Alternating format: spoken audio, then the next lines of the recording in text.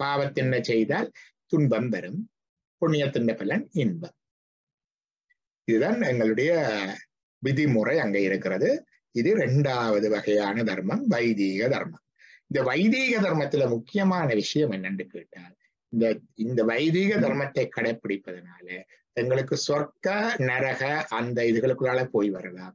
மீண்டும் அடுத்த பிறவியில நல்ல பிறவி, நல்ல மனைவி, நல்ல குடும்பம், நல்ல வாழ்க்கை, நல்ல அறிவு, அப்படிப்பட்ட சொல்லுவார்கள். கொடுத்து வச்சவர் என்று சொல்லுவோம் நாங்கள். தமிழ்ல எல்லாம் இருக்குது, கொடுத்து வச்சவர் என்று சொல்றாங்க. முற்பிறவியில கொடுத்து வச்சது. மற்றது அதிர்ஷ்டம் என்று சொல்லுவார்கள். திருஷ்டம் என்றா பார்வைக்கு தெரிவது. திருஷ்டி என்பது பார்வை. திருஷ்டம் என்றா பார்வைக்கு தெரியாது. இந்த பிறவியில தெரியல. அவங்க எல்லாம் இந்த பிள்ளை படிக்கவே இல்லை, விளையாடி கொண்டு தெரிஞ்சிட்டு நல்ல ரிசல்ட்ஸ் வந்து யூனிவர்சிட்டியில டாப் ரேங்க் வந்திருக்கு. அதிர்ஷ்டம்.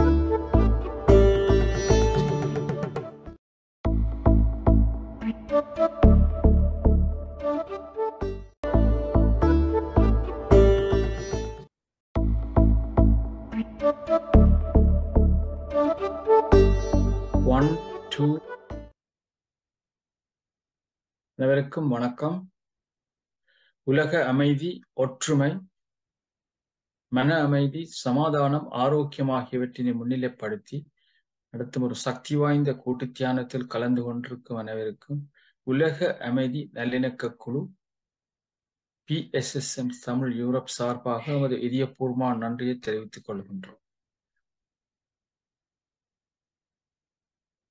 இன்றைய நிகழ்ச்சி முதலில் எங்கள் தியானம் பற்றிய சிறு விளக்கம், தியானம் எவ்வாறு செய்யப்படும் என்று கூறப்பட்டு ஒரு 30 நிமிடங்கள் பிரமஸ்ரீ பத்ரிஜியினுடைய இனிமையான இசையுடன் தியானம் நடைபெறும்.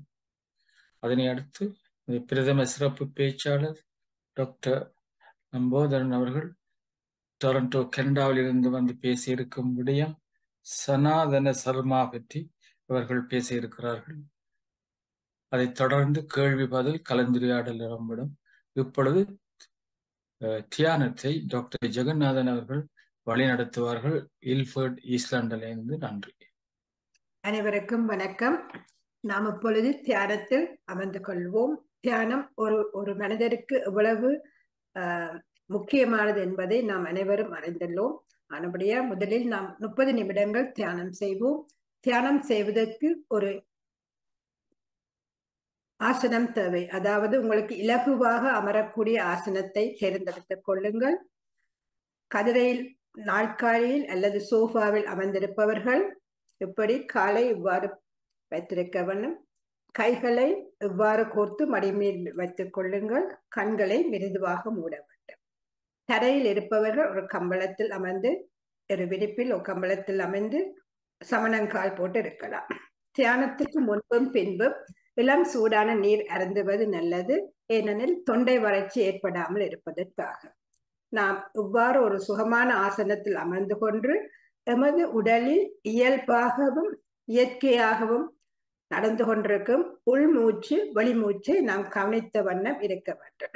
அவ்வாறு நாம் எமக்கு எண்ணங்கள் பல வந்து கொண்டிருக்கும். அந்த எண்ணங்களை வருவதை தடுத்து மீண்டும் மீண்டும் எமது சுவாசத்திலேயே நாம் கவனித்தல் இருக்க வேண்டும். இவ்வாறு நாம் சுவாசத்தை கவனித்துக் கொண்டிருக்கும் போது ஒரு நிலையில் எண்ணமற்ற நிலை நமக்கு உருவாகக்கூடும். அப்போதுதான் எங்களுக்கு பிரபஞ்ச சக்தி என்று சொல்லப்படும் இறை சக்தி எமது உச்சன் தலையினூடாக சென்று எமது உடலில் உள்ள உறுப்பிலுள்ள உபாதைகளை எங்களுக்கு நீக்குவதற்கு எங்களுக்கு உடனாக இருக்கு. எனவே நாம் எமது உடலில் இயற்கையாக இயல்பாக நடந்து கொண்டிருக்கும் உள்மூச்சு வெளிமூச்சை கவனித்துக் கொண்டிருப்பது தான் தியானத்தின் நோக்கம். அது என்னெனில் இந்த தியானம் என்பது மிகவும் இலகுவானது. சிறுவர் முதல் பெரியோர் வரை, 5 வயது சிறுவர் முதல் பெரியோர் வரை யாரும் இலகுவாக செய்யக்கூடிய தியானம். ஏனெனில் மூச்சு என்பது நாம் பிறந்த நாள் தொடக்கம் நம்முடன் இருப்பது. அதை நாம் ஒரு நேரம் கொடுத்து கவனிக்கின்றோம். இப்பொழுது உங்களுக்கு ஒரு இனிமையான இசை வழங்கப்படும். அந்த இசையுடன் நாம் நமது உள்மூச்சு வெளிமூச்சை கவனித்த வண்ணம் 30 நிமிடங்கள் தியானத்தில் அமருவோம். நன்றி, வணக்கம்.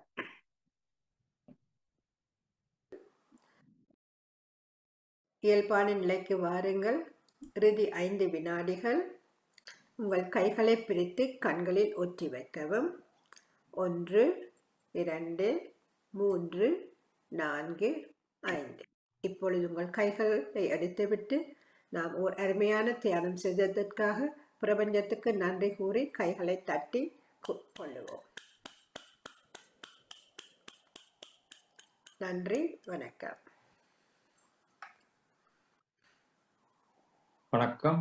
பிரபஞ்ச சக்தியின் நல்லாசியுடன் நாம் அனைவரும் ஒன்றிணைந்து மன அமைதி, சமாதானம், ஆரோக்கியம் ஆகியவற்றினை முன்னிலைப்படுத்தி ஒரு சக்தி வாய்ந்த கூட்டு தியானம் செய்தோம்.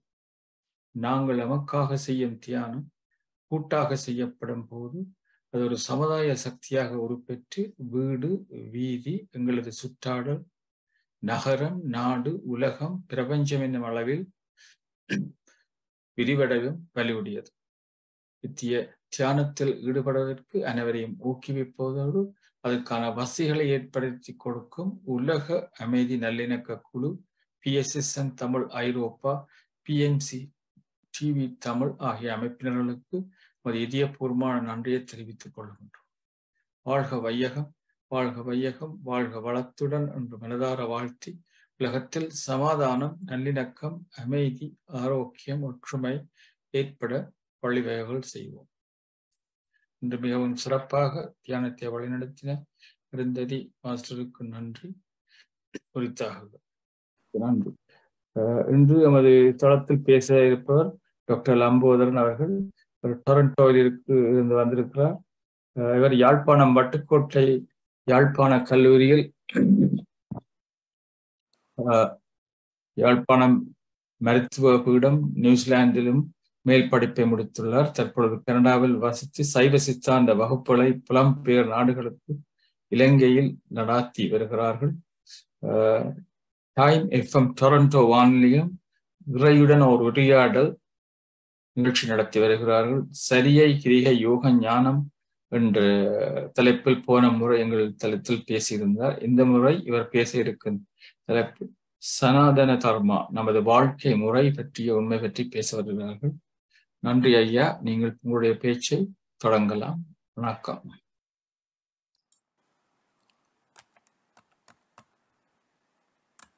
அனைவருக்கும் வணக்கம். நாங்கள் எல்லாரும் ஒரு முறை ஓம்கார வடிவமாக இருக்கிற விநாயக பெருமானை தியானித்துக் கொண்டு ஐந்து கரத்தனை அணை முகத்தனை இந்தின் இளம்பிறை போலும் நெயிற்றனை நந்தி மகந்தனை ஞான கொழுந்தினை குந்தியில் வைத்தடி போற்றுகின்றேனே. குருவை நினைத்து தெளிவு குருவின் திருமேனி காண்டல், தெளிவு குருவின் திருநாமம் செப்பல், தெளிவு குருவின் திருவார்த்தை கேட்டல், தெளிவு குரு சிந்தித்தல் தானே. உங்கள் எல்லாருடனும் மீண்டும் ஒரு முறை கலந்துரையாட சந்தர்ப்பம் கிடைத்தது, நல்ல மகிழ்ச்சி. முதலாவது உரையாடல் உண்மையிலே எனக்கு ஒரு புது அனுபவம். இவ்வளவு பேர் கூட்டாக நல்ல உயர்வான உன்னதமான எண்ணத்தோடு கருத்தோடு நோக்கத்தோடு ஒரு கொன்று கூடி இப்படி தியானம் இந்த இதை நடத்தி வருவது சந்தித்தது எனக்கு ஒரு முதல் அனுபவம். இரண்டாவது முறை நான் வந்தது அநேகமாக நான் உங்களை சந்திப்பதற்காக வந்திருக்கிறேன். அதுதான் என்னுடைய முக்கிய நோக்கம். அதோடு இன்றைக்கு உங்களோடு பேசு பொருளாக எடுத்துக்கொண்டு விடியும் சனாதன தர்மம். சனாதன தர்மம், the truth about our lifestyle.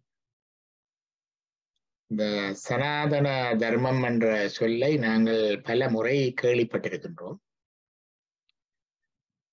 இந்த சனாதன தர்மம் என்றால் பலர் சொல்வது அது சமயத்தை குறிப்பது, குறிப்பாக இந்து சமயத்தை குறிப்பது. ஏனென்றால் இந்து என்ற சொல்லு மிகவும் பின்னாட்களில் வந்து சேர்க்கப்பட்ட சொல்லு. இந்த சமயத்தை குறிப்பதற்கு இது சரியான சொல்லாடல் அல்ல, சனாதன தர்மம் என்பதுதான் அதுக்கு சரியான வார்த்தை பிரயோகம் எல்லாம் சொல்லுவார்கள். ஆனா சனாதனம் என்பது வெறுமனே எமது சமயம் மட்டும்தானா, அல்லது நாங்கள் தேர்ந்தெடுத்து யோசித்து பின்பற்றி கடைப்பிடிக்க வேண்டிய ஒன்றா, அல்லது உண்மையிலே இந்த சனாதன தர்மம் என்றால் என்ன என்பதை பற்றி பார்ப்போம். முதலாவதாக இதுல 2 சொற்கள் சேர்ந்திருக்கின்றன. சனாதன என்ற சொல் இருக்கிறது. சனாதனம் என்ற சொல்லு, மற்றது தர்மம் என்ற சொல். தர்மம் என்றால் என்ன? தர்மம் என்பதுல இந்த வேர் சொல்லு தரு. தரு என்ற வேர் சொல்லில இருந்துதான் தர்மம் என்ற சொல்லு வந்தது. அது வடமொழியில தரு, அதுல இருந்து சொல்லு தர்ம. தரு என்றால் கருத்து, தாங்குவது. That which sustain us. எது தாங்குகின்றதோ அது தர்மம். தர்மம் என்பது எம்மை தாங்குவது. That will sustain us. அதுதான் தர்மம். அதான் தமிழ்ல சொல்லுவார்கள் தர்மம் தலை காக்கும் என்று சொல்லுவார்கள். தர்மம் எம்மை மட்டுமல்ல, இறையும் தாங்குவதும் தர்மம் தான். இறைவன் வாரது என்று சொன்னால், இறைவன் நம்முடன் நோக்கி வருகின்றார் என்று சொன்னால் தர்மத்தின் வழிதான் வருவார். அதுதான் தர்மத்துக்குத்தான் நாங்கள் சைவத்திலே சிவனுக்கு நந்தி என்று வைத்திருக்கின்றோம். இந்த நந்தி தர்மத்தை குறைக்கும். அதுக்கும் வெள்ளை நிறமாக வைத்திருப்பார்கள் பொதுவாக. இந்த நந்தி ஏறு அல்லது நந்தி தர்மத்தை குறைக்கும். தர்ம நந்தி என்று சொல்லுவார்கள். இதனுடைய 4 கால்களும் 4 வேதங்கள் என்று சொல்லுவார்கள். வேதம் என்பது ஸ்கிரிப்சர்ஸ். ஸ்கிரிப்சர்ஸ் அது என்ன சமயமா இருந்தாலும் அதனுடைய சமய நூல்கள். சைவத்திலே எங்களுக்கு 4 வேதங்கள். இப்ப இந்த ஸ்கிரிப்சர்ஸ், அந்த சமய நூல்கள் இல்லாட்டிக்கு தர்மம் இல்லை. இப்ப தர்மம் நிக்கிறது, தாங்கி நிற்கிறது அந்த 4 கால்கள் எங்களுடைய சமய நூல்கள். இப்ப நூல்கள் முக்கியம். இந்த தர்மத்திலே தான் தர்மம் தான் இறைவனையே தாங்கி வருகின்றது. ஆகவே தர்மம் என்பது எங்களுக்கு மட்டுமல்ல, இறைவனுக்கு மிக முக்கியமான ஒன்று. தர்மம் என்ற சொல்லுடைய விளக்கத்தை பற்றி பார்த்தோம். அடுத்ததாக சனாதனம் என்ற சொல்லு. சனாதனத்துக்கு ஆங்கிலத்திலே பழமையான என்று இருக்கிறார்கள். எட்டர்னல், அதாவது தொடக்கம் இல்லாத, முடிவில்லாத. There is no beginning, no end. ஆதியும் அந்தமும் இல்லாத ஒன்றை சனாதனம் என்று சொல்லலாம் என்று சொல்லுகிறார்கள். ஆகவே இந்த தர்மம் என்பது there is no beginning and no end for this dharma. அது சனாதன தர்மம். ஆங்கிலத்தில் எட்டர்னல் தர்மா என்று சொல்லுவார்கள். இன்னொரு விதத்துல 2ஆக பிரிக்கிறது. சன் சக ஆதனம். சன் என்றால் சட் என்றால் நல்லது. சன் மார்க்கம் என்றால் நல்ல மார்க்கம்.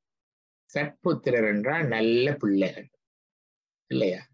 அப்ப சன் என்பது சத் அல்ல, சன் என்பது இங்க நல்லதை குறைக்கின்றது.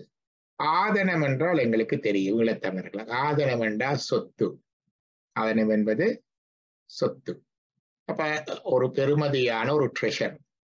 அப்ப நல்ல பெருமதியான ஒரு தர்மத்தை தான் இந்த சனாதன தர்மம் என்று சொல்ல. அப்ப சனாதன தர்மம் என்றால் எங்களுக்கு தெரிகின்றது, எங்கள் எல்லாரையும் தாங்குவது, இறையையும் தாங்குவது. அந்த சனாதன தர்மம் இதுக்கு தொடக்கமில்லை, இதுக்கு முடிவில்லை. அது ஒரு supreme, that's best and very ட்ரெஷரபிள், பெருமதி வாய்ந்த ஒரு தர்மம். இதான் சனாதன சொல் விளக்கம் மட்டும்தான் இப்ப பார்த்தனாங்க. சொல்லு என்னத்தை சொல்லுது எங்களுக்கு உதவி செய்யும் உள்ளுக்க போறதுக்கு. இந்த சனாதன தர்மத்துல நாங்கள் எல்லாரும் இந்த சனாதன தர்மத்துலதான் இருக்கோம். நாங்கள் கிறிஸ்தவர்களா இருந்தாலும் சரி, இந்துக்களாக இருந்தாலும் சரி, முஸ்லிம்களாக இருந்தாலும் சரி, பௌத்தர்களாக இருந்தாலும் சரி, அல்லது நம்பிக்கை அற்றவர்களாக இருந்தாலும் சரி, எல்லாரும் இந்த சனாதன தர்மத்திலே தான் இருக்கின்றோம். ஒருவரும் வெளியிலே இல்லை. இது எப்படி என்று பார்ப்போம். இந்த சனாதன தர்மம் என்றது ஏதோ நாங்கள் உருவாக்கி அல்லது சில குருமார்கள் உருவாக்கி தந்து அல்லது சில பேர் சில புஸ்தகங்களை எழுதி நடைமுறைகளை எழுதி இப்படி தந்துட்டு போன என்ற ஒன்று அல்ல. இந்த சனாதன தர்மம் என்பது it's a blueprint for our life. எங்களுடைய வாழ்க்கைக்கு போடப்பட்ட ஒரு திட்டம். அது போட்டது இறைவன் என்று நாங்கள் சொல்லுகின்றோம். அதை பற்றி பார்ப்போம் கொஞ்சம் கொஞ்சமா. இந்த சனாதன தர்மத்தை 3 நிலைகளிலே எங்கள் வாழ்க்கையிலே அது நடைமுறைப்படுத்தப்படுகின்றது, அது செல்வாக்கை செலுத்தப்படுகின்றது. நாங்கள் எல்லாருக்கும் அது தெரியும், ஆனா இப்படி நாங்கள் பிரிச்சு பார்க்கறது இல்லை. முதலாவது நிலை சொல்றது உலக தர்மம் அல்லது சாமானிய தர்மம். முதலாவது நிலையில அது உலக தர்மம் அல்லது சாமானிய தர்மம். அதாவது இது உலக வாழ்க்கை எல்லோருக்கும் சுமூகமாக மற்றவர்களுக்கு இடையூறு இல்லாமல் நடக்கக்கூடிய அளவிலே நடப்பதற்கு கடைப்பிடிக்கப்பட வேண்டியதுதான் இந்த உலக தர்மம். உதாரணமாக சொல்லுவார்கள், சில பேர் சொல்லுவார்கள், இந்த சமயம் என்னத்துக்கு உருவாக்கப்பட்டதுன்னா சொல்லுவாங்க, சமயம் வேறு ஒன்றுக்கும் இல்லை, ஆக்கள் பிரச்சனை இல்லாம இருக்கணும்ன்றதுக்காக சில ரூல்ஸ் அண்ட் ரெகுலேஷனுக்காக உருவாக்கப்பட்டது என்று சொல்லுவார்கள். சொல்றதுல ஒரு உண்மை இருக்குது. இந்த ஒரு பகுதி அதைத்தான் சொல்லுகின்ற உலக தர்மம் அல்லது சாமானிய தர்மம். இது எப்படி என்று சொன்னால், இதுக்கு உதாரணம் சொல்ல போனால் எங்களோட டிராபிக் ரூல்ஸ்.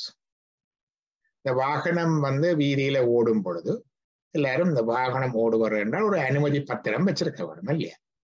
அதுக்குரிய பயிற்சி பெற்று, அதுக்கு ஒரு குறிப்பிட்ட நிலையில தேர்ச்சி பெற்று, அது உறுதிப்படுத்தப்பட்டவர்கள் தான் வாகனத்திலே ஓடலாம் இல்லையா? அது ஒன்று. 2வது, வாகனத்தை வீதியில ஓடும் போது டிராபிக் ரூல்ஸை ஃபாலோ பண்றோம். நாங்க இடது பக்கத்திலே ஓடுறது அல்லது அந்த நாட்டுக்கு ஏற்ற மாதிரி வலது பக்கத்திலே ஓடுறது, ஸ்டாப் நிறுத்துதல் அடையாளம் வந்தோடனே நிப்பாட்டுறது, சிவப்பு விளக்கு அல்லது ரெட் லைட் வந்தோடனே நிறுத்துறது, மற்றது ஸ்பீட் லிமிட், அந்த வேக தடைகள் அல்ல வேக கட்டுப்பாடுகளுக்கு அமைவாக ஓடுறது. அப்படி எல்லாரும் ஓடினால்தான் நாங்கள் வீதிகளிலே பிரயாணம் செய்ய முடியும். ஒவ்வொருவரும் தான் நினைத்த மாட்டுக்கு போனால் எப்படி இருக்கு யோசிச்சு பாருங்கள். எல்லாம் ஒரே குழப்பமாக ஒரு கயோஸாக இருக்குது இல்லையா? இது மாதிரி. அப்ப வரி விதிப்புகள் இருக்குது. இதுல வரிகள் கட்டுறது, அந்த வரி மூலமாக செயற்படுத்தப்படுகின்ற திட்டங்கள், பாடசாலைகள், வைத்தியசாலைகள், இப்படி எல்லாம் அந்த இதுகள் எல்லாம் இந்த சாமானிய தர்மத்திலே வருகின்றது. இந்த சாமானிய தர்மத்தை யார் நடைமுறைப்படுத்துறது? Who is executing or who is responsible for executing this dharma, maintaining this dharma என்றால் அரசாங்கம், கவர்மெண்ட். இப்ப கவர்மெண்ட் என்றா பல லெவல்ஸ்ல இருக்கு. இப்ப உள்ளூராட்சி சபைகள் இருக்குது, முனிசிபாலிட்டியில லோஸ் இருக்குது, சட்டங்கள் இருக்குது, பைலோஸ் உபவிதிகள் இருக்குது. பிறகு அதுக்கு அங்கால மாகாணங்கள் அல்லது பிராந்திய ரீதியான சட்டங்கள், நடைமுறைகள் இருக்குது, நாட்டுக்குரிய சட்டங்கள், நடைமுறைகள் என்று இருக்குது. இவ்வாறு பல்வேறு மட்டங்களில, அது கிராம சபையாக இருந்து, நகர சபையாக இருந்து, மாகாண சபை, மற்றது மாவட்டங்கள், மற்றது மாகாணங்கள் அல்லது ப்ராவின்ஸ், அப்படி ஒவ்வொரு அமைப்புகள், அங்க அந்த அமைப்புகளுக்கு தேர்ந்தெடுக்கப்பட்ட நபர்கள் அல்ல அந்த காலங்கள் என்றால் அதுக்கு இருந்த தலைவர்கள் அல்ல அரசர்கள் கூடாக, இன்றைக்கு சில இடங்களில் முடியாட்சி இருக்கு, அவர்களுக்கு கூடாக இது நடைமுறைப்படுத்தப்படும். இவற்றை நடைமுறைப்படுத்துவதற்காக அவர்கள் சில திட்டங்களை வச்சிருப்பார்கள். இந்த சட்டங்கள் இருப்பது மாதிரி, இந்த சட்டங்களுக்கு ஏற்ற மாதிரி சில திட்டங்கள், இவற்றை அமுல்படுத்துவதற்காக ஒரு காவல் படை வைத்திருப்பார்கள். இவற்றை மீறுபவர்களுக்கு விசாரணை நடத்துறதுக்காக அல்லது தண்டனை கொடுத்து விசாரித்து தீர்ப்பு வழங்குவதற்காக நீதிமன்றங்கள் இருக்கும். நீதிமன்றங்கள்ல அந்த சட்டங்கள், செயற்படுத்தல்கள் இதெல்லாம் இருக்கு. இதை சொல்லுவார்கள் சாமானிய தர்மம் அல்லது உலக தர்மம். இது எப்படி இந்த இதுக்குள்ளே எங்களுடைய சனாதன தர்மத்துக்குள்ளே வருகின்றது என்றால், அதற்கு ஒரு எங்களுடைய சிவஞான சித்தியால சொல்லுவார்கள், அரசனும் செய்வது ஈசன் அவ்வழி. இங்க இருக்கிற அரசு அல்லது இங்க இருக்கிற அரசாங்கம் செய்வதும் இறைவன் செய்த அதே திட்டத்தின்படிதான் அவரும் செய்கின்றார். அரும் பாவங்கள் தரையுளோர் செய்யில், கீழே இருக்கிறவர்கள் பிழையான பாவங்கள் செய்தால் தீய தண்டலின் வைத்து தண்டத்து உரை செய்து தீர்ப்பன். அவர்களுக்கு உரை செய்து கண்ட அவருடைய hearing, you should have a hearing, அதாவது அவர்களுடைய நீதி நியாயத்தை கேட்டு விசாரித்து தண்டனை கொடுக்க வேண்டும். விசாரிக்காமல் ஒருபோதும் தண்டனை கொடுக்க கூடாது. அது அடிப்படை விதி. எங்களுக்கு சிலப்பதிகாரத்தில் தெரியும். பாண்டிய மன்னன் கோவலனுக்கு தண்டனை கொடுத்த பொழுது விசாரிக்காமல் கொடுத்தார். விசாரிக்காமல் ஒரு போது உரை செய்து தீர்ப்பன். உரை செய்து கண்டால் கேட்டு கதைச்சு அவருடைய வார்த்தை பிரிவுகளை கேட்டு அவருடைய பக்கத்தை கேட்டு தீர்ப்பான். அந்த உரை செய்து தீர்ப்பன் என்றது இந்த அரசனன் செய்வது ஈசன் நம்பது. அப்ப இதை எம்பவர் பண்ணி கொடுக்கிறது இறைவன். அப்ப உரை செய்து தீர்த்தால் பின் சொல் வழி நடப்பர். அதுக்கு பிறகு அவர்கள் அதன்படி நடப்பார்கள். நிறையமும் சேரர், அந்த நிறையமும் நீர்மையிட. அதை பிறகு பார்க்கும் அதுல இருந்து. அப்ப இங்க அரசன் செய்வது அங்க இறைவன் செய்யறதுக்கு இறைவன் அவர் தான் அதுக்கு பவர் கொடுக்கிறார், எம்பவர். எங்களுக்கு தெரியும் சமீபத்துல இங்கிலாந்துல சார்ல்ஸ் மன்னனுடைய முடிசூட்டு வைபவம் நடந்தது, பார்த்திருப்பீங்களா? என்ன எப்படி அந்த பவர், இந்த சவரனிட்டி அவருக்கு எப்படி வருகிறது? இறைவனினூடாக, அந்த இறையினூடாக, திருச்சபையினூடாக அவரிடம் கொடுக்கப்படுகிறது. அதே மாதிரி இந்தியாவில பாத்தீங்கள் என்றால் செங்கோல், மோடி அவர்கள் அங்க நாடாளுமன்றத்துல ஒரு செங்கோலை வேண்டி வைக்கிறார். அங்கேயும் அது இறைவனுக்கு ஊடாக ஒரு குறியீட்டு ரீதியாக அதை குறிக்கின்றார். இந்த பவர் அங்கேதான் வரும். பல நாடுகள்ல இன்றைக்கும் கான்ஸ்டிடியூஷன், பொதுவாக நாங்கள் வாழ்ற கனடாவும் சரி இங்கிலாந்தும் சரி, பல நாடுகள்ல constitution based on the God. அதுல இருந்தால் அங்கால கான்ஸ்டிடியூஷன், அமெரிக்காவிலேயும் அதே மாதிரி தான். அப்ப இது அடிப்படை, இந்த தர்மத்துக்கு அடிப்படை இறைவன் கொடுத்தது, அதன்படி இந்த இது நடக்கும். இந்த உலக தர்மத்துக்கு அந்த இப்ப இருக்கிறது சட்ட நூல்கள் இருக்கின்றன, இந்த பைலோஸ், லோஸ் அண்ட் சட்டங்கள் இருக்கின்றன. அந்த காலத்துல இதுக்கு ஸ்மிருதிகள் என்று இருந்தது. ஸ்மிருதிகள் என்று கேள்விப்பட்டிருப்பீர்கள். மனுஸ்மிருதி எல்லாரும் கேள்விப்பட்டது உண்டு. அதே மாதிரி இப்படி 18 ஸ்மிருதிகள் இருக்குது. பராசர ஸ்மிருதி, இப்படி 18 ஸ்மிருதிகள் என்று சொல்லி அவை அக்காலத்தில் இருந்த அந்த சட்டங்கள். இதுவும் இந்த ஸ்மிருதிகள்லயும் எல்லா சட்டங்களும் இருக்கு. காலத்துக்கு காலம் எங்களுடைய கான்ஸ்டிடியூஷன்ல அமெண்ட் பண்ணி புதுக்க சேர்க்கிற மாதிரி அந்தந்த காலத்து சட்டங்கள். உதாரணமாக கோவிட் காலத்துல எங்களை எல்லாருக்கும் தெரியும், ஆட்கள் சேர்றதுக்கு ஒரு கட்டுப்பாடு இருந்தது. எல்லாரும் முகத்தை மூடி முகமூடி போட்டிருக்க வேணும் என்ற கட்டுப்பாடு வந்தது. அது அந்த நாளுக்குரிய கட்டுப்பாடு. அதே மாதிரி சில வீடுகள்ல நாட்டில ஒரு அவசர காலநிலை, யுத்த காலங்கள், மற்றது பயங்கரவாத தீவிரவாத தாக்குதல் அபாயங்கள் இருக்கக்குள்ள அந்தந்த நேரம் சில சட்டங்கள் நடைமுறைப்படுத்தப்படும். ஊரடங்கு சட்டம் வரும், அவசர கால சட்டங்கள் வரும், இதெல்லாம் வரும். அவைகள் எல்லாம் அந்தந்த காலத்துக்கு அந்தந்த தேவைக்கு அரசுகள் நடைமுறைப்படுத்தப்படுகிறது.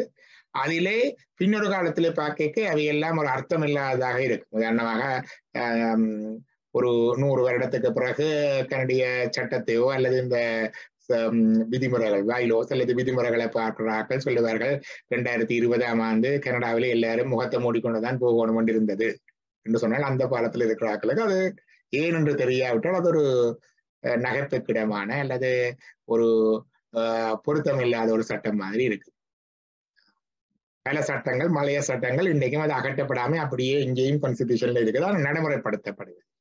அது மாதிரி ஸ்மிருதிகள்லையும் காலத்துக்கு ஒவ்வாத பல விடயங்களும் இருக்கின்றன, அதையும் பார்க்க வேண்டும்.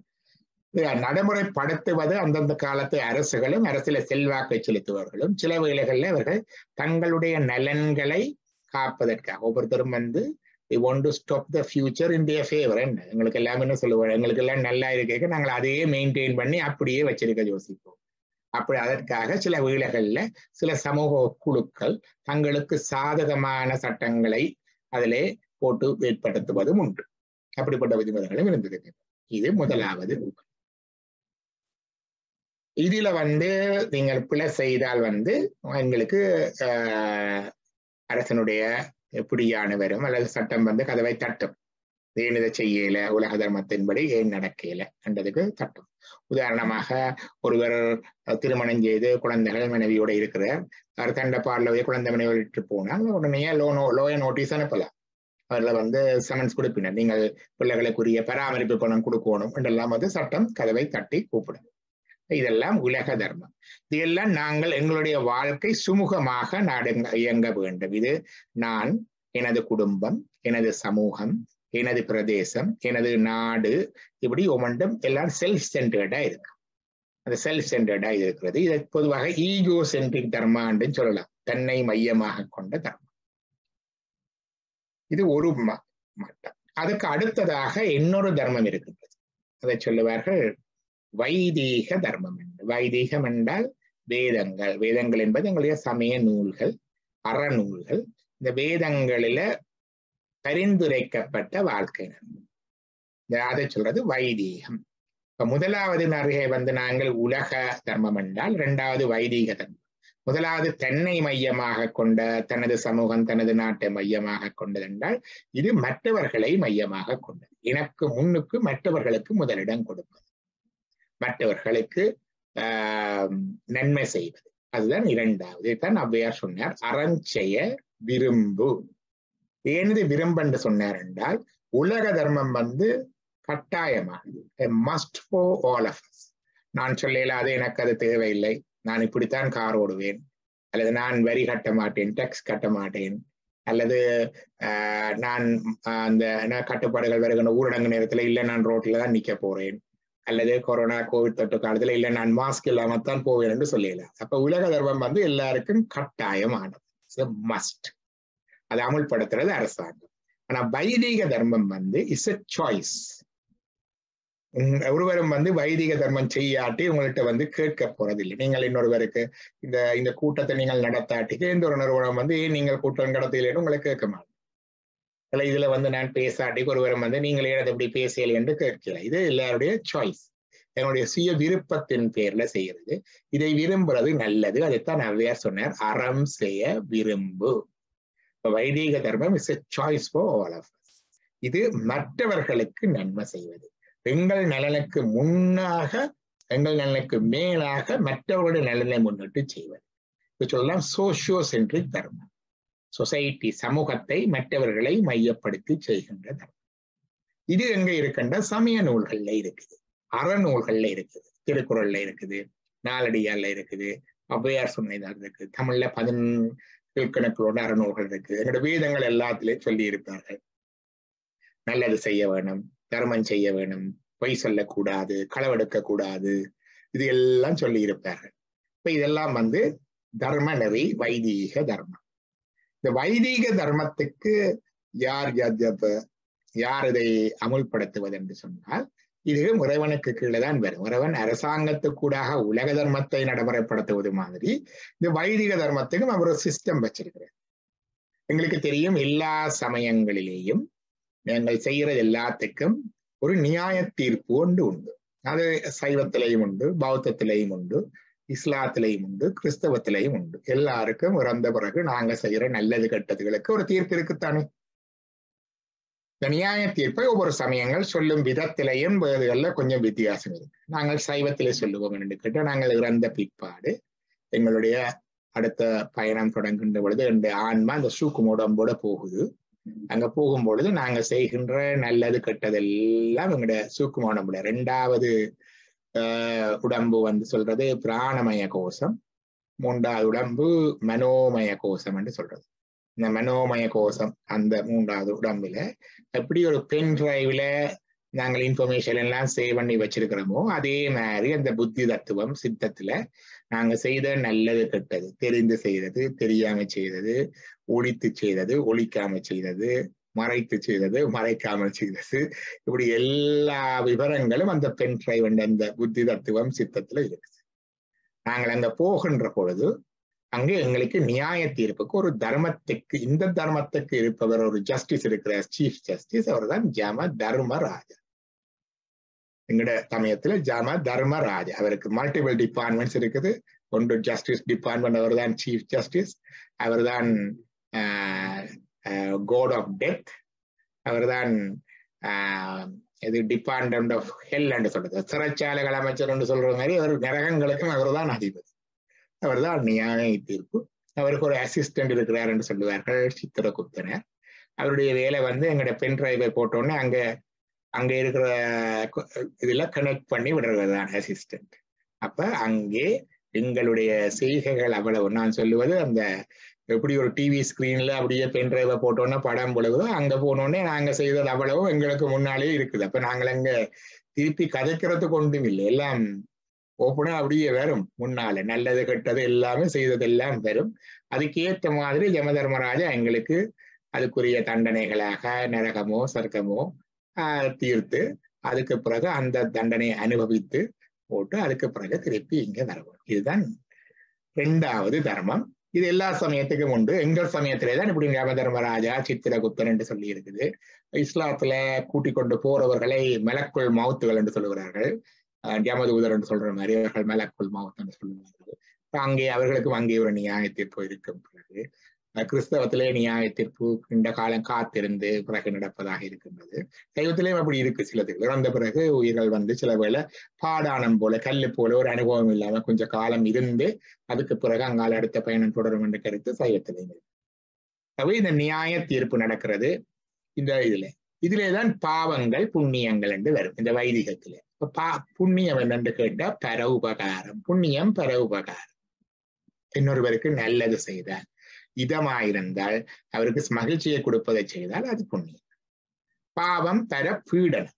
பீடனம் என்றா உபத்திரவம் செய்கிறது, துன்பத்தை கொடுக்கிறது, கவலையை கொடுக்கிறது, வலியை கொடுக்கிறது, துன்பத்தை கொடுக்கிறது. அது தர பீடனம். சிம்பிள். அப்ப பாவம் புண்ணியம். பாவத்தின் செய்தால் துன்பம் வரும், புண்ணியத்தின் பலன் இன்பம். இதுதான் எங்களுடைய விதிமுறை அங்க இருக்கிறது. இது 2வது வகையான தர்மம், வைதீக தர்மம். இந்த வைதீக தர்மத்துல முக்கியமான விஷயம் என்னன்னு கேட்டால் இந்த வைதீக தர்மத்தை கடைப்பிடிப்பதனால எங்களுக்கு சொர்க்க நரக அந்த இதுகளுக்குள்ளால போய் வரலாம். மீண்டும் அடுத்த பிறவியில நல்ல புறவி, நல்ல மனைவி, நல்ல குடும்பம், நல்ல வாழ்க்கை, நல்ல அறிவு அப்படிப்பட்ட சொல்லுவார்கள். கொடுத்து வச்சவர் என்று சொல்லுவோம் நாங்கள். தமிழ்ல எல்லாம் இருக்குது. கொடுத்து வச்சவர் என்று சொல்றாங்க. 30 கொடுத்து வச்சது. மற்றது அதிர்ஷ்டம் என்று சொல்லுவார்கள். திருஷ்டம் என்றா பார்வைக்கு தெரிவது. திருஷ்டி என்றது பார்வை. திருஷ்டம் என்றா பார்வைக்கு தெரியாது. இந்த பிறவியில தெரியல. அவங்க எல்லாம் இந்த பிள்ளை படிக்கவே இல்லை, விளையாடி கொண்டு தெரிஞ்சிட்டு நல்ல ரிசல்ட்ஸ் வந்து யூனிவர்சிட்டியில டாப் ரேங்க் வந்திருக்கு. அதிர்ஷ்டம் என்று சொல்லுவோம். என்றால் படித்து வாரதென்றால் அது எல்லாருக்கும் காமனா இருக்கும். படிக்காம நல்லது வந்தால் அதிர்ஷ்டம். அல்லது துன்பம் வந்தா முந்தி கொடுத்து வைக்கல, நான் கொடுத்து வச்சது அவ்வளவுதான் என்று சொல்லுவோம். இதுல குறை இருக்குது. இது வைதீக தர்மம். இதுக்கும் சைவம், கிறிஸ்தவம், இஸ்லாம் என்ற பேதங்கள் இல்லை. இதுவும் உறவுடைய திட்டப்படிதான் நடக்குது. இந்த 2வது தர்மத்துல மற்றவர்களுக்கு உபத்திரவம் செய்பவர்களும் இருக்கிறார்கள். மற்றவர்களுக்கு உபத்திரவம் செய்தால் எங்களுக்கு இங்கேயே அரசு தண்டனை கிடைக்கல. இப்ப நீங்கள் இன்னொருடைய சொத்தை போய் நீங்கள் ஆக்கிரமித்து அல்லது அடாத்தாக இதண்டால் அல்லது இன்னொருவருக்கு ஒரு உயிரை பறித்தால் அல்லது அவருக்கு தொந்தரவு செய்தால் இங்கேயே அரசனால விசாரிக்கப்பட்டு சில இங்கே தண்டனை கொடுக்கலாம். அப்ப அரசனுக்கு இதிலே அதர்மம் செய்வர்களை தண்டிக்கிற அதிகாரம் உண்டு. ஆனா இதுல தப்பி வர்றவர்களும் இருக்கிறார்கள். ஆனா இந்த தர்மத்தை செய்ய வேணும் என்று சொல்ற அதிகாரம் அரசுக்கு இல்லை. அரசன் ஒரு வேற எல்லாரும் இப்படி தர்மம் செய்யுங்கோ, இப்படி சேவை செய்யுங்கொண்டு ஒரையும் கட்டாயப்படுத்த முடியாது. அதான் இது சாய்ஸா இருக்கிறது. ஆனா அதுக்காக போய் மற்றவர்களுக்கு உபத்திரம் செய்யாம பார்த்து கொள்றதுக்கு அரச தர்மம் உதவும். இதுல ஒரு முக்கியமான விஷயம் என்னன்னு கேட்டால், இங்கே இந்த தர்மத்திலே பிழைத்து ஒருவர் குற்றம் செய்து அரச நீதியினால இங்கத்த சட்டத்தினால தண்டிக்கப்பட்டால் அவருக்கு டபுள் பனிஷ்மெண்ட் இல்லை. அங்க போனவருக்கு நரக தண்டனை இல்லை. இங்கே தண்டனை பெற்றால் செய்த ஒருவர் கொலை செய்கின்றார் அல்லது தீய ஏதாவது ஒன்று செய்கின்றார், பறிமுதல் செய்கின்றார், அதற்குரிய தண்டனையை இங்கே சட்டத்தினூடாக பெற்று அதை அனுபவித்தால் தண்டம் கொடுக்கப்படுகின்றது அல்லது தண்டனை கொடுக்கப்படுகின்றது, சிறைச்சாலை தண்டனை கொடுக்கப்படுகின்றது அல்லது மரண தண்டனை கூட கொடுக்கப்படுகின்ற வைங்கவன் வைத்தால் இதற்கு அங்கே நரகத்திலே அவருக்கு தண்டனை இல்லை. அது ஒரு முக்கியமான விஷயம். உங்களுக்கு தெரியும், சில நாடுகளுக்கிடையில டியூவல் ட்ராக்ஸ் ட்ரீட்டி என்று இருக்கிறது. அதாவது நான் நினைக்கிறேன் கனடாவுக்கும் இங்கிலாந்துக்கும் இருக்கின்றது நினைக்கிறேன். இப்ப கனடிய பிரஜை ஒருவர் இங்கிலாந்துல வேலை செய்கின்றார். அவருக்கு கனடாவிலே சில வருமானம் இருக்கின்றால் அவர் தன்னுடைய இங்கிலாந்திலே தேடிய வருமானத்துக்கு இங்கிலாந்திலே டேக்ஸ் கட்டினால் அந்த வருமானத்தை கனடாவுக்கு திருப்பி அவர் டேக்ஸ் கட்ட தேவையில்லை. அப்படி சில நாடுகளுக்கு இடையில இருக்கல்ல. அதே மாதிரி இங்கே அரச தண்டனை பெற்றால் அங்கே நரக தண்டனை இல்லை. இதன் மூலம் என்ன நடக்கின்றது என்றால், இங்க நாட்டுல நடைமுறை இருக்கிற நீதிமன்ற நடைமுறைகள் அங்கே யமதர்மராஜானுடைய நீதிமன்றத்தோட கனெக்டட். இங்கே எங்களுக்கு தண்டனை கிடைத்தால் அங்கே அந்த தண்டனை இல்லை. இப்ப எங்களுக்கு விளங்கும் ஏன் அந்த நாளையில இந்த தண்டனைகளுடைய நோக்கம் எங்களுக்கு விளங்கு. உண்டு தண்டனை கொடுக்கிறது நாட்டிலே அந்த தண்டனைக்கு பயந்து அது குற்றம் செய்யாமல் இருப்பார்கள். இரண்டாவது, அந்த குற்றத்தினாலே பாதிக்கப்பட்டவர்களுக்கு நியாயம் கிடைக்கும். மூன்றாவது, அந்த குற்றத்தை செய்தவர்கள் அதற்குரிய தண்டனையை பெற்று அந்த வழியை அவர்கள் உணர வேண்டும். நாலாவது, அதனாலே அவர்கள் திருந்தி பிறகு நடப்பார்கள். ஐந்தாவது, அவர் மிகப்பெரிய இது, இங்கே தண்டனை பெற்றால் அங்கே நரக தண்டனை இல்லை. நரகம் இருக்குது இல்லை என்று பல பேர் சொல்லலாம். சகல சமயங்களும், இஸ்லாம், கிறிஸ்தவம், பௌத்தம், இந்து சமய சகல பிரிவுகளும் நரகம் உண்டு என்று சொல்லுகின்றன. நரகம் உண்டு, பரகதி உண்டென இல்லை என்போர்கள் நரகதி செல்வது ஞாலம் அறியும் என்று திருமந்தத்தில் இருக்கு. இல்லை என்று சொன்னவர்கள் எல்லாரும் அங்க போறது எல்லாருக்கும் தெரியுமா? அப்படி. ஆகவே நரக தண்டனைகள் உண்டு.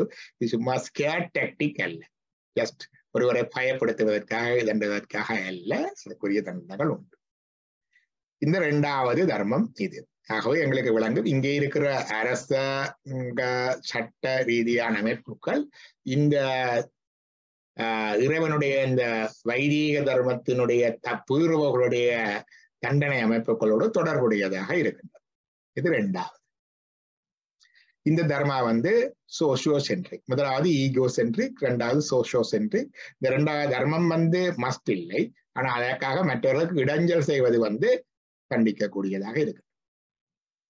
இந்த இரண்டாவது தர்மத்தினால நாங்கள் இவ்வளவத்தையும் பெறலாம், ஆனால் இறைவனை அடைய முடியாது. முக்தி என்று சொல்ற ஆன்ம விடுதலை வராது. நாங்கள் சமூக சேவை செய்து அல்லது மற்றவர்களுக்கு பகிர்ந்து கொடுத்து அல்லது மற்றவர்களுக்கு சேவை செய்து ஆன்ம விடுதலை பெற முடியாது என்று சைவம் சொல்லுது. இது செய்யறது செய்யறதுனால எங்களுக்கு மேலான அந்த அடுத்த தர்மத்துக்கு போகக்கூடிய வழிவகைகள், வாய்ப்புகள் சேரும். அந்த அறிவு அதற்கு ஏற்றவாறு முதிர்ச்சி பெறும். ஆனா இதன் ஊடாக ஆன்ம விடுதலை வராது. அது இரண்டாவது தர்மம். மூன்றாவது தர்மம் சிவ தர்மம். சிவ தர்மம் என்றது அது சொல்லுவார்கள் என்று கேட்டா, முதலாவது செல்ஃப் சென்டர்ட் லைஃப் ஸ்டைல், இரண்டாவது சோஷியோ சென்ட்ரிக் லைஃப் ஸ்டைல் என்றா இது தியோசென்ட்ரிக், கடவுளை மையப்படுத்தி. சிலர் கடவுள் இல்லை என்றெல்லாம் சொல்றார்கள். அதுக்காக கடவுளுக்கு சைவத்தில் ஒரு பேர் இருக்கு, மெய். என்னுடைய நூல்களுக்கு பேர் மெய் கண்ட சாத்திரம். மெய்ய உண்மையான வாழ்க்கை நெறி, போலியாக இல்லாமல் உண்மையாக வாழ்க்கை நெறி, மெய்யை மெய்யாகவே தேடி மெய்யாகவே வாழுகின்ற வாழ்க்கை நெறி. அவருடைய தேடின அவையில அளவில அவருக்கு அந்த மெய் ஒன்றுமே இல்லை என்று அவர் யோசிக்கல. எண்ணில் ஒன்றுமில்லா வெளியே என்று அபிராமி அந்தாதியிலும் பெறும். அது அவருடைய நிலை. அப்படி கடவுளை மையமாக வைத்த, மெய்யை மையமாக வைத்த மெய்நாட்ட மூன்றாவது நிலைதான் சிவ தர்மம், சிவ புண்ணியம் என்று சொல்லுவார்கள். இது காட் சென்டர் தர்மம். இதைத்தான் நாங்கள் போன முறை சரியை, கிரியை, யோகம், ஞானம் என்று பார்த்தோம். எங்களுக்கு பார்த்தா தெரியும், சரியை, கிரியை, யோக ஞானத்தை சொன்ன எங்களுடைய நாயன்மார்கள் எல்லாருமே இந்த வழியிலே தான் நின்றவர்கள். அவர்கள் உலக தர்மத்திலே நின்றவர்கள் என்று சொல்ல இயலாது. பல இடங்கள்ல உலக தர்மத்தையே மீறி இருப்பார்கள் அல்லது புறக்கணித்திருப்பார்கள். அவர்கள் வைதீக தர்மத்திலே இருந்து சமூக சேவை செய்தார்கள் என்று சொல்ல இயலாது. சில இடங்கள்ல உதவி செய்திருந்ததுக்கெல்லாம் அவன் அவருடைய நோக்கம் அதுவல்ல. அவளுடைய நோக்கம் இறைவனை மையமாக கொண்டது, இறைவனை மையமாக கொண்ட வாழ்க்கை நெறி, காட் சென்டர்ட் லைஃப் ஸ்டைல். இங்க பாத்தீங்கன்னா 3 நேரம் நீங்கள் ஒரு நாளைக்கு 3 தடவை இந்த தியானம் இருக்குன்றால் உண்மையாக 3 நேரம் பங்கு பெற்றுவதற்கு இதே வாழ்க்கை நிறைய வந்துடும் இல்லையா? காலையிலே எழும்பி அது ஒன்று உண்டு, பிறகு 2வது சுற்று, பிறகு 3வது சுற்று. அதனால சொல்லுவார்கள் 3 நேரம் கும்பிடுறது. வெள்ளம் எழும்பினோன்னு நாங்கள் அதைத்தான் யோசிக்கிறோம். சுவாமி தட்டுக்கு பரவாக்கி பழைய பூக்களை எடுத்துட்டு விளக்கேற்றி தோத்திரஞ்சோதி வழிபடுறது, பிறகு சமைக்கும் பொழுது அந்த நினைப்பு, பிறகு சாப்பிடும் பொழுது அந்த நினைப்பு, பிறகு பின்னேரம் திருப்பி, பிறகு இன்றைக்கு பிரதோஷம், இன்றைக்கு சதுர்த்தி, இன்றைக்கு சஷ்டி, இந்த கோயில் திருவிழா, இப்படி சுத்தி சுத்தி சுத்தி சுத்தி அதையே சுத்தி கொண்டிருக்கிற லைஃப் ஸ்டைல். அதான் முதல் மரியாதை என்று சொல்றது. எல்லாத்துக்கும் முதலிடம் அதுக்குத்தான். அந்த முதலிடம் கொடுப்பது. ஊர்ல ஒரு வீடு கட்டணும்னா பெரியற சுவாமிக்கு, விளைச்சல் வந்தா முதல் விளைச்சல் அதுல அரிசி எடுத்து சுவாமி. குழந்தை பிறந்தா முதல் விசிட், இப்ப டாக்டர் கிட்ட போறதுக்கு அந்த முதல் விசிட் சுவாமிட்ட. கல்யாணம் நடந்தா முதல் விசிட் சுவாமிட்ட. எல்லாம் இந்த பிரைம் இம்பார்ட்டன்ட் அந்த சுவாமி கண்டு கொடுத்து கொண்டு வர அந்த எளிமையான முறை எல்லாரும் அப்படித்தான் செய்து கொண்டு வந்தவர்கள் தருகின்றோம். அது காட் சென்டர்ட் லைஃப் ஸ்டைல். இதனூடாகத்தான் ஆன்ம விடுதலை சாத்தியமாகும். அப்ப சனாதன தர்மம் இங்க உலக தர்மம், மற்றது வைதீக தர்மம். உலக தர்மம் செல்ஃப் சென்டர்ட் ஓ ஈகோ சென்ட்ரிக் தர்மம். அது அரசாங்கத்தினூடாக சட்டங்கள் நடைமுறைகளூடாக நடைமுறைப்படுத்தப்படுவது. It's a must for all. அதை நடைமுறையில பின்பற்றுவதனால எங்களுக்கு பாவ புண்ணியம் கிடையாது. நீங்க வரி கட்டுவதனாலேயோ அல்லது டிராபிக் ரூல்ஸை ஃபாலோ பண்றதாலேயோ எங்களுக்கு பாவ புண்ணியம் கிடைக்கிறது இல்லை. அது சமூகம் சுமூகமா இயங்குறதுக்கு முதலாவது. இரண்டாவது தர்மம் வைதீக தர்மம். இது ஒரு தரம் உங்களுக்கு கஷ்டப்பட்டு கட்டாயம் செய்யணும் ஒரு தரம் புகுத்துறது இல்லை. இது ஒரு சாய்ஸ்.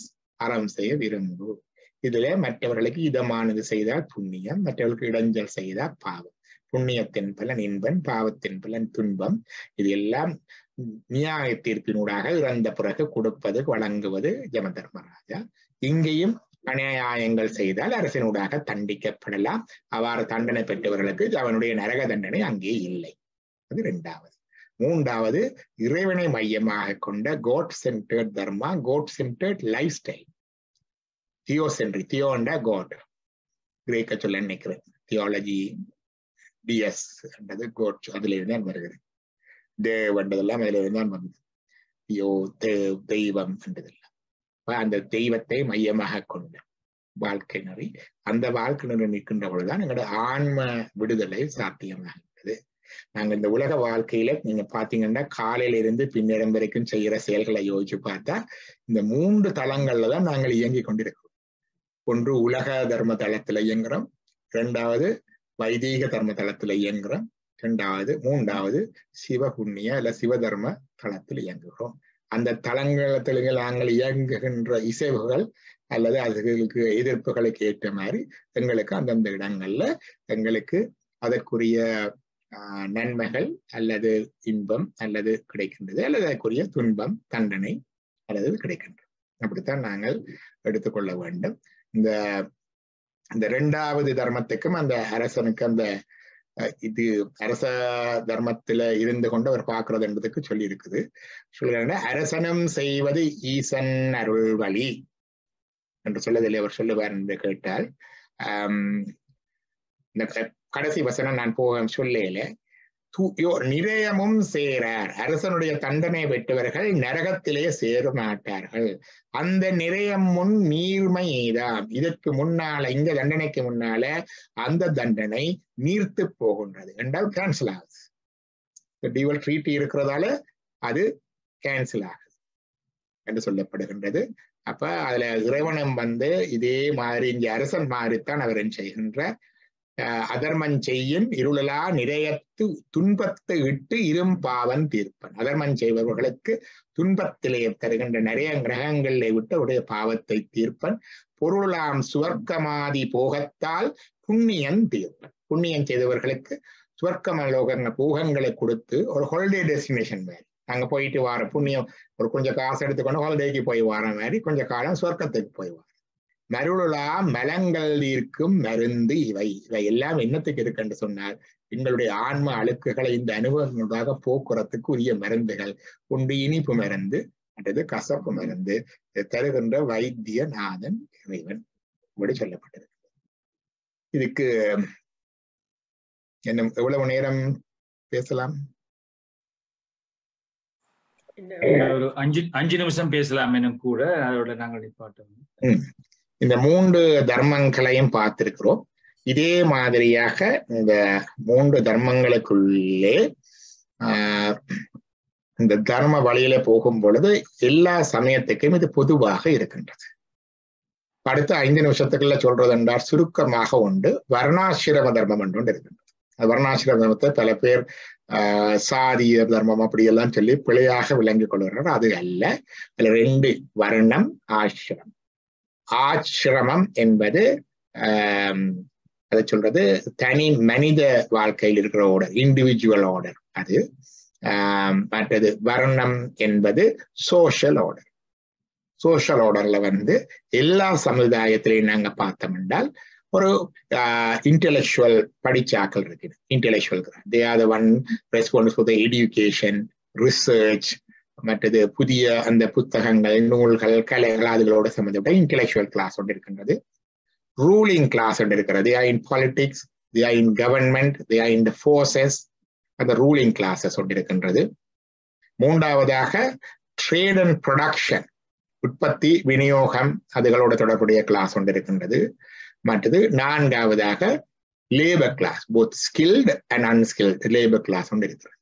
இந்த நான்குமே ஒரு சமூகம் இயங்குறதுக்கு தேவையான 4 சக்கரங்கள். நாங்கள் எல்லாம் சொல்லி இல்லை எங்கிற சமூகத்துல நாங்கள் எல்லாரையும் இன்டெலெக்சுவல்ஸ் ஆக்கலாம் என்று சொன்னாலும் அதுல எங்களுக்கு மற்றதும் வேணும். ரூலிங் கிளாஸும் வேணும், ட்ரேட் அண்ட் ப்ரொடக்ஷனும் வேணும், லேபர் கிளாஸும் வேணும். எங்களுக்கு தெரியும் இங்கிலாந்தில் இல்லை, கனடா, ஆஸ்திரேலியா மற்றது நியூசிலாந்து போன்ற நாடுகள் புதிய புதிய குடிவரவாளர்களை வரவேற்கிறது. அந்த குடிவரவு திட்டங்கள், இமிகிரேஷன் பிளான் போடைகள்ல ஒருக்கா சொல்லுவார்கள் எங்களுக்கு ஸ்கில்டு லேபரர்ஸ் தேவை. எனக்கெல்லாம் தெரியும் ஒரு காலத்துல கனடாவில எல்லாம் இங்க ஸ்கில் லேபரர்ஸ், ஒரு பிளம்பருக்கு ஒரு கார்பெண்டருக்கு வர்றதுக்கு நேர இலகுவா வந்துடலாம். ஆனால் ஒரு டாக்டர் அப்படி கிளாஸ் அது இருந்தது இங்க. அதனால அந்த நேரத்தை தேவை அப்படி. பிறகு என்ன நேரத்துல எடியூகேட்டட் பீப்புள் தேவைன்னு சொல்லுவாங்க. போன முறை கவர்மெண்ட் கேட்க, கன்சர்வேட்டிவ் கவர்மெண்ட் கேட்க அவர்கள் investors, people with money they can come and invest அப்படியானாங்க. அதே மாதிரி பொலிட்டிக்கல் ரெஃப்யூஜிஸுக்கு சேலம் கொடுக்கறது, சில பேருக்கு பொலிட்டிக்கல் ஆட்களுக்கு ஒனரரி இது கொடுக்குறோம். இங்க தலா இல்லாம வந்த பொழுது இங்க வந்து ஒரு ஒனரரி சிட்டிசன்ஷிப் கொடுக்கப்பட்டது. அப்படி அந்த இதுகள் கொடுக்குறது. ஆகவே இந்த சமூகத்துல வந்து எது நாளும் தேவை, அது பேலன்ஸ் இல்லாம இருக்க, அதை பேலன்ஸ் பண்றதுக்கு ஏற்ற மாதிரி நாங்கள் பல விதத்துல நாடுகள் முயற்சிக்கின்றன. அது ஒன்று. அந்தந்த இதுகள் அதுக்குரிய தர்மங்கள் இருக்கு. அதே மாதிரி தனி மனித வாழ்க்கையில முதலாவது மாணவ பருவம். இந்த மாணவ பருவம் ஒன்றுலதான் நாங்கள் இன்னொருத்தர்ல தங்கி இருக்கோம். வேற யாரும் எங்களுக்கு சாப்பாடு தந்து, உடுப்பு தந்து, இருப்பிடம் தந்து எல்லாம் செய்கிறார்கள். எங்களோட வேலை just study and learn. Not only the ஒரு லைவ்லிஹுட்டுக்காக படிக்கிற மட்டும் இல்லை, வாழ்க்கைக்குரிய கல்வியையும் படிச்சு எங்களோட காலில் நாங்கள் நிற்கிறது, எங்களை தயார்படுத்திக் கொள்றது. அது வரைக்கும் என்னோட ஆட்களுக்கு கடமை இருக்கு. எங்களுக்கு சாப்பாடு தர வேண்டியது, உணவு தர வேண்டியது கடமை இருக்கு. அதுதான் பிரம்மச்சரியம் என்று சொல்றது. பல பேர் பிரம்மச்சரியம் வேண்டா திருமணம் ஆகாது இருக்கிறா, அதெல்லாம் காரணம். ஆனா திருமணம் ஆகாம இருக்கணும் வேண்டா, இவரே இன்னொருவர்ல தங்கி இருக்கிறார், இன்னொருவர் சாப்பாடு கொடுக்குறாரு, இன்னொரு உடுப்பு கொடுக்குறாரு, இன்னொரு வீட்டோரோ மற்றவரோட கொடுத்து கொண்டு வைக்க, இவர் திருமணம் செய்து இன்னொருவரை கூட்டி வந்தா எப்படி இருக்கும்? ஆனா அப்படின்னா அதுல பிரம்மச்சரியம் வந்து வைத்தார். ரெண்டாவது இல்லறத்தார். இல்லறத்தார் என்றா எல்லாரும் சொல்றது கல்யாணம் செய்து தன்னுடைய குடும்பம், மனைவி, பிள்ளைய பார்த்து கொள்றது. கொஞ்சம் நல்லதா இருந்தா அம்மா அப்பா சகோதரங்களை பார்த்துக்கூடாது. அது மட்டும் இல்லை, தென்புலத்தார் தெய்வம் விருந்து ஒக்கல் தான் என்று ஆங்கு ஐம்புலத்து ஓம்பல் தலை. இறந்தவர்களுக்கு எங்களுடைய கடமைகளை செய்ய வேணும். அதே முதியோர்களுக்கு பிதிர்கடன்கள் இருக்கின்றது, அது தென்புலத்தார் கடன். பித்ரு ஜக்ஞம் என்று சொல்வார்கள். தெய்வம் என்றது கடவுளுக்குரிய இதுகளை செய்ய வேணும், அது தேவ ஜக்ஞம் என்று சொல்வார்கள்.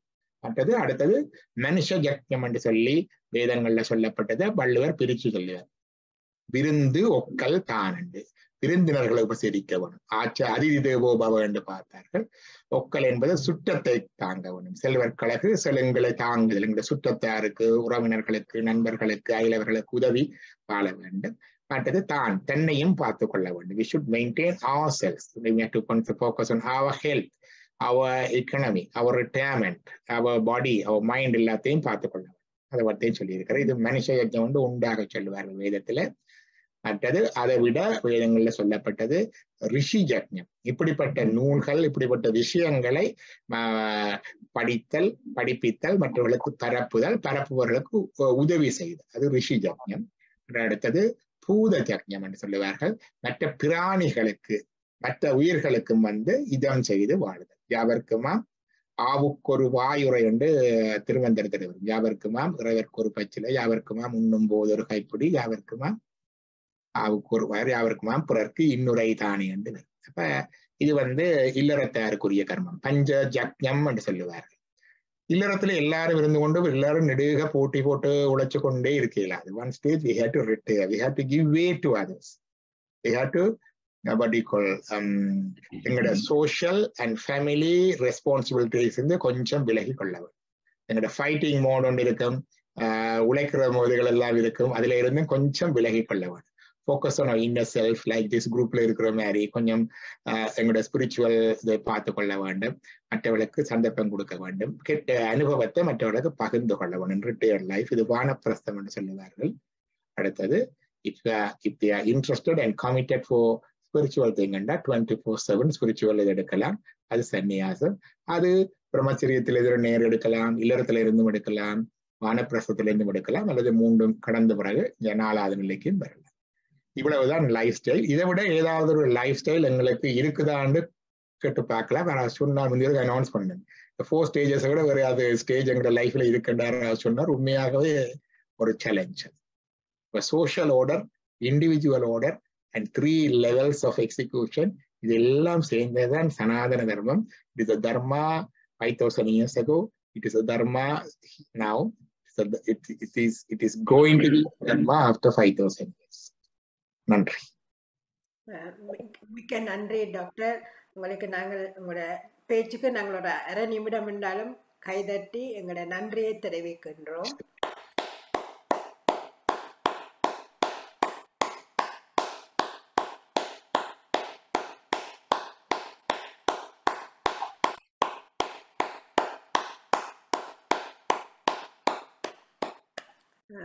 அனைவருக்கும் வணக்கம். மிக்க நன்றி டாக்டர் லம்போதரன் மாஸ்டர் அவர்களே. மிகவும் அழகாக சனாதன தர்மத்தை பற்றி கூறியிருந்தீர்கள். நான் எல்லாத்தையும் சொல்லாம நீங்க கூறின 3 தர்மத்திலையும் உலக தர்மம், மற்றது வைதிக தர்மம், சிவ தர்மம், உலக தர்மம் வைதிக தர்மம் நல்ல விளக்கமா விளங்கப்படுத்துறீங்கள். டைம் நேரம் கருதாதால் சிவ தர்மத்துல கொஞ்சம் தான் விளங்கி இருக்குது, கொஞ்சம் கூறினீர்கள். ஆனால் நான் கேட்க வர ஒரு கேள்வி என்னென்றால், மிக அருமையான விளக்கம், எல்லாத்துலேயும் நல்லா விளங்கி கொண்டு எனக்கு இன்னும் கூட சிவ தர்மத்துல இன்னும் கூட கேட்க வேண்டிய அவசியமா இருக்கின்றது. அத்துடன் எனக்கு ஒரு கேள்வி என்ன, இந்த ஆன்மாவுக்கு ஒரு ஆன்மா உயிர் போயிட்டுதுன்னா அதுக்கு வேற உயிர் எடுக்குதுன்னு சொல்லினான். அப்ப வேற உயிர் எடுக்கும் போது அப்ப பேர்ந்து இந்த பிதிரு தோஷம் அதுகளெல்லாம் செய்ய சில பேர் செய்யணும் கட்டாயம். எங்கட சைவ சமயத்துல நாங்க செய்ய வேணும், செய்கிறோம். பெற்றோர்களுக்கு அங்க பேரன்மாருக்கு அப்படியெல்லாம் அவன் திதிகள் கொடுத்து கொண்டிருக்கேன். ஆனால் இப்போ தியானம் அதுகள் செய்கிறதுல சில பேர் சொல்கிறார்கள் இப்போ அது ஒரு உயிர் எடுத்துட்டுது, அந்த ஆன்மா இன்னொரு உயிர் எடுத்துட்டு அப்போ யாருக்கு நீங்கள் செய்கிறீர்கள் என்ற ஒரு கேள்விகள் கேட்டு கொஞ்சம் எங்களுக்கு கொஞ்சம் குழப்பங்கள் இதுகளுக்குள்ள இருக்குது. அதுக்கு நீங்கள் என்ன ஒரு பதில் தருவீர்களா என்று கேட்கிறேன். நன்றி. இதுல என்னன்னு கேட்டா சிவதர்மத்தை பற்றி நீங்க யோசிக்க தேவையில்லை. போன முறை செய்த டாக் சிவதர்மம் தான். சரியை கிரியை யோக ஞானம் அவ்வளவு தான் சிவதர்மம். நீங்க ரிவர்ஸ் ஆர்டர்ல நாங்க வாரோம். சிவதர்மத்தை முதல் சொல்லிட்டோம், இப்ப அது உள்ளிட்ட மற்றதை சொல்றோம். ஆகவே நீங்கள் அந்த பதிவுகள் இருக்குது, நீங்க திரும்பி போய் பார்த்தால் அந்த சரியை கிரியை யோக ஞானம் தான் சிவதர்மம். அதை விடுபட்டதுன்னு நீங்க யோசிக்க தேவையில்லை. 2வது இந்த பிதிர்க்கடன் என்பது. பிதிர்க்கடன் என்று கேட்டால் எங்களுக்கு எங்களுடைய வாழ்க்கையில நான் இப்ப நாங்கள் இதுல இருக்கிறோம், நீங்க இருக்கிறோம் என்றால் இது ஏதோ நாங்கள் இருந்தாற்போல் எங்களுடைய திறமையினால அல்லது எங்களுடைய உழைப்பினால எங்களுடைய ரிசோர்ஸத்தினால இதுல இந்த நிலையில இருக்கின்றோம் என்று இல்லை. இதற்கு பின்னாலே எங்களுடைய அம்மா அப்பா இருக்கிறார்கள், அவருடைய உழைப்பு இருக்கின்றது, அவர்களுடைய வியர்வை இருக்கின்றது, அவர்களுடைய அக்கறை, அவருடைய நேரம் எல்லாம் போட்டு எங்களை இந்த நிலைக்கு கொண்டு இருக்கின்றார்கள். அதுக்கு நாங்கள் நன்றி கடன் செலுத்தி முடியாது. நாங்கள் எவ்வளவுதான் செய்தாலும் அம்மா அப்பா வயசான காலத்துல வச்சு பார்த்து எல்லாம் செய்து எல்லாம் இதென்றாலும் அந்த கடன் அதை கடன் என்று சொல்லுவார்கள். ஏன்னா தீர்க்க இது கடமை என்பதை விட கடமை என்று சொல்றதை விட கடன் என்று தானே சொல்றோம். Is a loan. அதை தீர்த்து கொடுக்க முடியாது. இனி அம்மா அப்பாவுக்கு மட்டுமண்டில்லை, அம்மா என்றால் அம்மா வழியில பிறகு அம்மம்மா வருவார், அம்மாண்டி அப்பா வருவார், அம்மாண்ட சகோதரி மேர் வரவினும், சின்னம்மா பெரியம்மா இல்ல அவங்களுக்கு தானே எல்லாம் கணக்கு. ஒரு ஆள் சீனியம்மா ஆண்டுவோம், ஒரு ஆள் குஞ்சியம்மா ஆண்டுவோம், ஒரு ஆள் சின்னம்மா ஆண்டுவோம். அப்படி பிறகு அதே மாதிரி அம்மாவுடைய ஆண் சகோதரங்கள் பெரிய மாமா சின்ன மாமா இப்படி நிறைய மாமாமே. பிறகு அப்பாவினுடைய சகோதரங்கள் அத்தைமார், பிறகு பெரியப்பா சித்தப்பா குஞ்சியப்பா சீனியப்பா, இப்படி ஒவ்வொருத்தருக்கும் ஒவ்வொரு பேரிட்டு வச்சிருக்கோம் நாங்க. இவர்கள் எல்லாருமே நீங்கள் பார்த்தீர்கள் எங்கள் வாழ்க்கையில ஏதோ ஒரு விதத்துல சில பழக்கங்கள் சொல்லி தந்திருப்பினம், சில வேலைகள் சொல்லி தந்திருப்பினம், சில வேளை பொருளாதார ரீதி உதவி இருப்பினம், உணவு கொடுத்திருப்பினம். ஊர்ல நாங்கள் ஒரு டிசிப்ளினா வளர்றதுக்கு இவருடைய கண்காணிப்பு உதவியா இருந்திருக்கு. நாங்கள் சில குளப்படி செய்யக்க கோயில்ல குளப்படி செய்யக்க அல்லது செய்யக்க இவைய கண்டோன்னே அங்கால ஓடி ஒளிந்திருப்போம், வேற வாராண்டு போயிருப்போம். இப்ப நேரடியாகவோ மறைமுகமாகவோ இவர்கள் எல்லாரும் எங்களுக்கு ஒரு விதத்துல பங்களித்திருக்கிறார்கள். பாட்டி அவர்கள் முப்பாட்டு அந்த காலத்துல எல்லாம் இப்ப மாதிரி எல்லாம் மின்சாரம் கிடையாது. ஒரு தோசை சாப்பிடுறோம்னா அது 3 நாள் ப்ரோசஸ். ஒரு நாள்ல உளுந்தெடுத்து எல்லாம் உளுந்து முதல் திரிகையில திரிச்சு உடைச்சு குத்தி அந்த பேரி நீக்கிறது முதல், பிறகு அதை ஊற வைக்கிறது, பிறகு அதை ஆட்டுக்கல்ல போட்டு ஆட்டி எடுக்கிறது, பிறகு அரிசியை வரைச்சு எடுக்கிறது அல்லது இடித்து மாவெடுத்து பிறகு 2ஐயும் சேர்த்து புளிக்க வச்சு பிறகு விறகு தேடி கொண்டு வந்து அடுப்பு ஊதி, எவ்வளவு ஒரு தோசைக்கு பின்னால எவ்வளவு உழைப்பு இருந்திருக்கிறது பாருங்க. இப்படித்தான் அவர் செய்தார்கள். அந்த நேரத்தில் எல்லாத்துலயும் ஓட்டப்பம் கிடைக்கல. நாங்கள் வந்த பூமி பெரும்பாலும் வறண்ட பூமி, வானம் பார்த்த பூமி. அப்ப துளாவு மிதிச்சு தண்ணி கொண்டு வந்து கிணத்தடல தண்ணி கொண்டு வந்து அடுப்படி கொண்டு வந்து சமைச்சு, இப்படி எத்தனையோ பேருடைய உழைப்பு ஜெனரேஷனாக கொஞ்சம் கொஞ்சமா எங்களுக்கு போட்டுதான் இன்றைக்கு நாங்கள் இந்த நிலையில வந்திருக்கிறோம். அப்ப இவர்கள் நாங்கள் அம்மா அப்பாவுக்கு மட்டும் இல்லை, அந்த வழியில இருக்கிற தலைமுறைகள் அவ்வளவு பேருக்கு, அம்மா வழியில அப்பா வழியில இப்ப என்ன 7ஆவதா வச்சு கொண்டால் பார்க்கணும். அப்பா வழியில அங்கால 6 தலைமுறை அங்கால போகும். என்னுடைய அப்பா அப்பாண்டைய அப்பா விட்ட சகோதரங்கள் சகோதரி மேல அது இதெல்லாம் அப்படியே போகும். அம்மாண்ட வழியில அப்படி போகும். இப்படி 7 தலைமுறை என்று சொல்றது இதுதான். அப்ப இந்த வழியில இவர்களுக்கு நாங்கள் ஒரு நாளும் செய்த முடியாது. It's அன்பினிஷ்ட் business. எனக்கு என்னுடைய தாயார் வந்தா எங்களை எல்லாம் ஒரு சிங்கிள் மதராக இருந்து இவ்வளவு உருவாக்கினோம். அவ்வளவு நாளும் நியூசிலாந்துல தம்பியோட தான் இருந்தேன். எனக்கு ஒரு தீராத குறை இருந்தோட அம்மா வச்சு பார்க்க முடியல. என்னன்னா அவருடைய 7ஆவதுல இப்ப 2 மாசமாக இங்கேயே வந்து என்னோட தான் இருக்கிறார். எனக்கு நிறைஞ்ச ஒரு நிறைவு ஒரு ஆத்ம திருப்தி. ஆனா இவ்வளவு நாள் பார்த்ததுக்காக அவ செய்ததெல்லாம் நான் கடமை செய்துட்டேன் என்று சொல்லலுமா? இல்லை. இப்ப அவர்கள் போன பின்னாலும் அவர்களை நினைந்து அவர்களுக்காக பிரார்த்தனை. அவர்கள் எந்த பிறவியிலையும் இருக்கலாம். புல்லாகி பூடாய் புழுவாய் மரமாகி பல்விருகமாகி பறவை ஏதாவது பிறவியில இருக்கலாம், அல்லது சுவர்கலோகத்தில் இருக்கலாம், அல்லது நரகத்துல இருக்கலாம். எங்கேயும் இருந்தாலும் நாங்கள் அவர்களுக்கு செய்கிற பிரார்த்தனை பலன்கள் அவர்களுக்கு போய் சேரும். அதுல 2 வழி இருக்குது. இந்த கர்ம வினைகள் ஒரு நாளும் டிரான்ஸ்பரபிள் இல்லை. ஒருவருடைய கர்மா இன்னொருவருக்கு போகாது. பெற்றோருடைய கர்மா கூட பிள்ளைகளுக்கு போகாது. ஆனா சில வேளை தீய கர்மா உள்ள பெற்றவர்களுக்கு அவர்களுடைய தீய பலனுக்கு ஏற்ப அதே விதமான தீய கர்மா உள்ள பிள்ளைகள் வந்து சேரும். அந்த சாய்ஸ் இருக்கு. ஆனா இவன் கர்மா அவைக்கு போகாது. கர்மா இஸ் நாட் டிரான்ஸ்பர். ஆனா விதிவிலக்குகள் 2-3 இருக்கு. அதுல ஒன்று பித்தருக்களுக்காக இறக்க போவதற்காக நாங்கள் செய்கிற தானம். மரணப்படுக்கையில் இருக்கிறதுக்காக தானம் செய்கிறது இருக்குது. பசு கொடுக்கிறது, நிலம் கொடுக்கிறது மரணப்படுக்கையில் இருக்கிறவருக்கு. இறந்த பொழுது இறந்த பின்னர் அவருக்காக நாங்க செய்யற தான தர்மங்கள், அவருக்கு செய்கிற பிரார்த்தனைகள் எல்லாம் அவருக்கு போய் சேரும். அந்த கர்மா டிரான்ஸ்பரபிள். அதை செய்கிற புண்ணிய பலன் எங்களுக்கும் வரும். அது 2 இருக்கு. ஆகவே இது ஒரு நன்றி. நான் சொல்றது எங்களோட ஜீன் பூலுக்கு உபகரித்த எங்கள கோடிக்கணக்கான நிறமூர்த்த கூறுகள் இருக்கு தானே, ஜீன் பூலுக்கு உபகரித்த அவ்வளவு பேருக்கு நாங்கள் அதனூடாக நன்றி கடன் செலுத்துகிறோம். இது நான் செலுத்தி முடியாது. எனக்கு பிறகு என்னுடைய பிள்ளைகளுக்கு இதை செய்வதற்கு பழக்கி கொடுத்துட்டு போகிறோம். இது generational duty. It's never complete. அப்ப அதால இடையிடையில இந்த பித்ருக்கள் என்பவர்கள் தேவர்கள். இந்த இவர்களை இறந்த ஆன்மாக்கள் இல்லை, இந்த 2 ஆன்மாக்களுக்கு அதிதேவர்களாக இருப்பவர்கள் certain celestial deities, பித்ருக்கள். தென்புலத்தார் என்பதற்கு திருக்குறள்ல பரிமேலர்கள் அவர் சொல்லுவார், ஈண்டு தென்புலத்தார் என்பது படைப்பு காலத்தில் பிரமனால் படைக்கப்பட்டதோர் கடவுட்சாதி. இது பரிமேலர்களுடைய. But they are deities. They are presiding deities for the departed souls. அதே டியூட்டி தான் இங்க இருக்கிறாள். அவர்களோட வந்து அவர்களை கூட்டிக் கொண்டு வந்து போவார்கள்.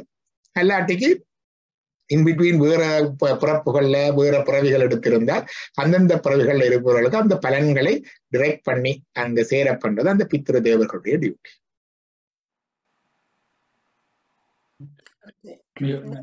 நன்றி.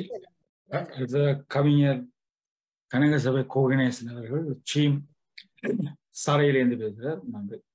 நன்றி. நன்றி ஐயா. அழகான பேச்சு ஐயா.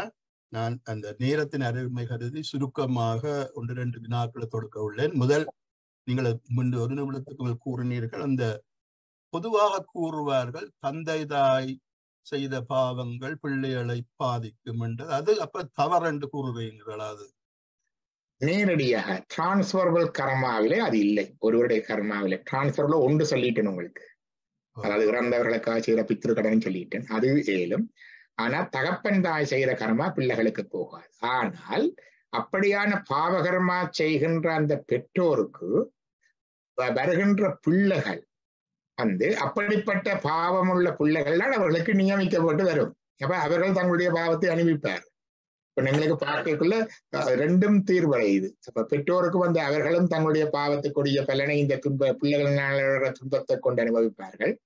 பிள்ளைகளுக்கு அந்த துன்பம் அவர்களுடைய பாவ மூட்டையினால வருகின்ற துன்பமாகத்தான் இருக்கும்.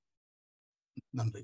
இரண்டாவது கேள்வி என்னண்டா ஐயா, அந்த நீங்கள் தொடக்கத்துல இந்து சமயம் என்று சொல்லிட்டு பிறகு நீங்கள் சனாதன தர்மத்துக்கு மாறிட்டீங்கள். அதுல நான் என்னத்தை எனக்கு விளக்க கூற வேண்டாம், எல்லாம் துண்டு துண்டாகத்தான் எனக்கு தெரியும். என்னென்றால் நீங்கள் கூறிய சனாதன தர்மத்தை சைவ சித்தாந்தத்தின் அடிப்படையில் உள்ளதா, வேதாந்தத்து அடிப்படையில் உள்ளதா, ரெண்டும் கலந்ததா என்றது எனக்கு புரியவில்லை. இந்த சனாதன தர்மம் என்பது எல்லாவற்றையும் உள்ளடக்கியது. சைவம், வேதாந்தம், அசைவம் எல்லா மார்க்கங்களும் உள்ளடக்கியதான் இருக்கு. இதற்கு அப்பால நாங்கள் ஒரு மார்க்கத்தை சொல்ல இயலாது. அப்ப சைவம் என்று சொல்லுகிற போல அதில் சொல்லுவார்கள், புறச்சமய நெறி நின்றும் அகச்சமயம் புக்கும். புறச்சமய நெறி என்ற கடவுள் இல்லை என்று சொல்லுகிற நெறிகள்ல நிற்கிறது புறச்சமய நெறி. அகச்சமயம் புக்கும். அந்த அதுகள்ல இருந்து எங்களுக்கு தெரியும், பல பேர் கடவுள் இல்லை என்று சொல்றது. பௌத்தத்திலையும் கடவுள் இல்லை, சமணத்திலையும் கடவுள் இல்லை. கர்மா உண்டு ஆனா கடவுள் இல்லை. பிறப்புண்டு, கர்மா உண்டு, பாவ புண்ணிய பலன் உண்டு, தெய்வங்கள் உண்டு, ஆனா ஒரு முழுமுதற் கடவுள் இல்லை சமணத்துல பௌத்தத்துல. அதே மாதிரியாக அகச்சமயம் புக்கும். சில பேர் சொல்லுவா கடவுள் ஒருத்தர் இருக்கிறார்களானப்பா. மாணிக்கா சொல்ல, தெய்வம் என்பதோர் சித்தம் உண்டாகி ஒரு ஸ்டேஜ்ல ஒரு நிலை வரும். அது பல பிறவிகள்ல வர்றதாயும் இருக்கும், இந்த பிறவியில ஒரு ஸ்டேஜ்ல வர்றதாயும் இருக்கும். அகச்சமயம் புகழ் மிருதி வழி உழன்றும். மிருதி என்பது நான் சொன்னேன் உலக தர்மத்துக்குத்தான் ஸ்மிருதி என்று சொன்னேன். சட்டப்படி சமூக நீதிப்படி வாழ்றது, நல்ல பிரஜையா வாழ்றன்னு சொல்லுவார்கள். சமூகத்துக்கு நல்ல பிரஜையா இருக்கணும், குட் சிட்டிசன். புகழ் மிருதி வழி உழன்றும் புகழும் ஆச்சிரம அறத்துறைகள் அதை அடைந்தும். வர்ணாசிரம தர்மத்தின்படி ஒழுகி அந்தந்த வேலை சுருக்கமாத்தான் இந்த மாதிரி சொன்னாங்க. வர்ணாசிரம தர்மம் அந்த தர்மப்படி. எங்களோட வீட்டுல வர்ணாசிரம பிள்ளைகளுக்கு சொல்றதுண்டா நல்லா பாவிக்கிறது, உங்களோட வேலை படிக்கிறது. ஏன்னா உங்களுக்கு சாப்பாடு நாங்கள் தாரோம், உடுப்பு தாரோம், இருப்பிடம் தாரோம், செக்யூரிட்டி இருக்குது. படிக்கிறதுன்றது மட்டும் இல்லை, வாழ்க்கையில இருக்கிற எல்லா உங்களுக்கு பெட் மேக்கிங் செய்து பழக வேணும். உங்களோட வாழ்க்கையில நீங்கள் இண்டிவிஜுவல் அணிக்கிறதுக்கு எல்லாம் செய்ய வேணும். சமைச்சு கொஞ்சம் தெரிஞ்சிருக்கணும், வீடு கிளீன் பண்ண தெரிஞ்சிருக்கணும், உங்களோட படக்கையை நீங்கள் தத்தித்து பிறவாக தெரிஞ்சிருக்கணும். பிறகு கொஞ்சம் கொஞ்சமா எங்கள்கிட்ட இருக்கேதான் கடைசியாக டிரைவிங் பழகிறது. யூனிவர்சிட்டி போயக்குள்ள அதுக்கு முதல் டிரைவிங் பழகிறது, பொறுப்பாக இதுன்றது, மணி மேனேஜ்மெண்ட், மற்றவர்களுக்கு தொண்டு செய்கிறது, சேவை செய்கிறது, மற்ற துன்பம் எல்லா இதுகளும் வாழ்க்கைக்குரிய லைஃப் ஸ்கில்ஸும், அதே நேரம் தன்னுடைய பொருளாதாரத்தைக்குரிய ஒரு படிப்பையும் எடுத்து கொண்டு போறதான் இந்த பிரம்மச்சரிய வேலை. இதுல வேண்டிய டியூட்டி அது. இல்லாட்டி நான் நேர சொல்றேன், இப்படி நாங்கள் தர்ற சாப்பாட்டையும் சாப்பிட்டு நாங்கள் கொடுற உடுப்பையும் எடுத்துக்கொண்டு எங்களோட வீட்டுல இருந்து கொண்டு நீங்கள் இதை செய்யாட்டிக்கு you are living as a parasites. Very strong word. அப்படியே தைக்கும். குட் கவுன்சிலிங் டூ சில பேருக்கு செய்ய, அதுதான் முறை, அவர்களுக்கு தெரியும். அதே நேரம் அவர்கள் இதுல இருக்கக்குள்ள அவர்களுக்கு கேட்கிறப்ப பர்த்டே கொண்டாடணும் கேட்கிறதோ, அல்லது பிராண்ட் ஷூ கொண்டாடணும் கேட்கிறதோ, அல்லது ஏதாவது வேறு யாரும் கேட்கிறோம்னா அது வீட்டு உரிமை இல்லை, இவருடைய கடமை இருக்கு, உரிமை இல்லை. ஆனா பெற்றோருக்கு ஏழுமண்டா இவர்கள் நல்லது செய்தா இது செய்தா ஒரு சலுகையா செய்யலாம். பட் ஒன்னு சொல்றது எந்த ஒரு ப்ரிவிலேஜஸ், நாட் தியர் ரைட்ஸ். அது குழுக்கையில் என்னொன்னு அவரை கோவிச்சு கொண்டு போறதோ அதுன்றதெல்லாம் கிடையாது. ஊரெல்லாம் கழிப்புறம் தானே, என்ன அது வண்டி தலையில பிள்ளை தூக்கிட தொங்கிச்சது, இது வண்டி தலையில அப்படி செய்யுதுன்றல, அப்படி எல்லாம் இல்லை. ஸோ வர்ணாசிரம தர்மம் இஸ் அப்ளிகபிள் எவ்ரிவேர். அதான் அந்த அந்த தர்மத்துல இருக்கின்ற அந்த நிலையாக இருக்கு. நான் இதுல கேள்வியை விட்டு விலகிட்டு நின்றேன். உங்களோட கேள்வி என்ன கேட்டீங்க? இல்ல, நான் அந்த இந்த சனாதன தர்மம் வந்து அப்ப புகழும் ஆச்சிரம அறத்துறைகள் அதை அடைந்தும் புகழ்வதையும் மற்றது இதெல்லாம் சென்றால் பிறகு அப்படியே வந்து சொல்லுவார்கள் என்றா அந்த பாட்டுல வரும் புகழும் ஆச்சிரம அறத்துறைகள் அடைந்தும் அப்படியே போய் வேத சிறப்பொருளை மிக தெளிந்தும் என்றால் உபநிடதங்கள் வேதங்கள் அதுகள் எல்லாம் படிச்சு இந்த வேத சிரம் என்றது உபநிடத பொருள் எல்லாம் தெளிந்தும் சென்றால் சைவ திறத்தடைவர் அதில் சரியை கிரியா யோகம் செலுத்திய பின் ஞானத்தால் சிவனடியை சேர். அப்ப இது everything inclusive, all inclusive but still exclusive. நன்றியா, நன்றி. நன்றி. அடுத்தாக கமலாஷினி சிவபாலசிங்க. நன்றி. எல்லோருக்கும் வணக்கம். நான் கேட்கறது, இப்ப நீங்க சிரார்த்தம் செய்யணும்னு சொல்றீங்க, திவசம் செய்யறதுன்னு சொல்லி, அது இம்பார்ட்டன்ட் தான் சொல்றீங்களா என்ன? திவசம் மட்டுமல்ல, இல்லை, பொதுவாக வந்தென்றால் டெய்லி தீட்சை எடுத்து அனுஷ்டானம் செய்யறதுக்கு டெய்லி ரைட். நாங்க தர்ப்பணம் பண்ணிக்கல சுவாமிக்கு தண்ணி கொடுத்துறது. பத்திரம் புஷ்பம் பலம் தோயம் என்று கிருஷ்ண சொல்றாரு. ஒரு பூ அண்டான இலியண்டான தண்ணி அண்டான தாண்டு தண்ணி ஊத்தியக்குள்ள பித்திருக்களுக்கு நினைச்சு தண்ணி ஊத்தும். அது முதலாவது டெய்லி. அது டெய்லியும் செய்யறது இருக்குது. மற்றது ரெண்டாவது வந்து இந்த டெய்லி செய்யறதுக்கு அடுத்தது வர்றது வந்து அமாவாசை பௌர்ணமி. அதுகள்ல அமாவாசை காலங்கள்ல தந்தை வலிக்கும், பௌர்ணமிக்குள்ள தாய் வலிக்கும் செய்யறது இருக்கு. இந்தியாவில தென்னிந்தியாவில எல்லாம் பௌர்ணமிக்கு செய்யறது இல்ல. ஒரு சில வேற இல்லத்துல செய்யறது புதுமையா இருக்கு. ஆனா நினைக்கிறேன் 15ஆம் நூற்றாண்டுல இலங்கையில எடுத்த பழைய நூல் சரஸ்வதி மாலை என்ற நூல், கோட்டை ராஜதானியா இருக்கிற ஒரு சிங்கள மன்னனுக்காக திவினிவர பெருமாள் தமிழ் நூல் சரஸ்வதி மாலை, அதுல பௌர்ணமிக்கு தர்ப்பணம் செய்யறது இருக்குது. இருக்குது. அப்ப அமாவாசை பௌர்ணமிக்கு செய்யறது. அமாவாசை பௌர்ணமி ஒவ்வொரு முறையும் செய்ய இயலாதாக்கள் வந்து வருடத்துல ஒருக்க ஆடி அமாவாசை சித்திரை பௌர்ணமிக்கு செய்யறது. அதே மாதிரி மகாலய பட்சம் ரெண்டு வரும். நவராத்திரிக்கு முந்தின 14 நாட்கள் இருக்குது, 14 நாட்கள் மகாலய பட்ச காலங்கள்ல செய்யறது. மற்ற அவருடைய அனிவர்சரி டேஸ்ல செய்யறது.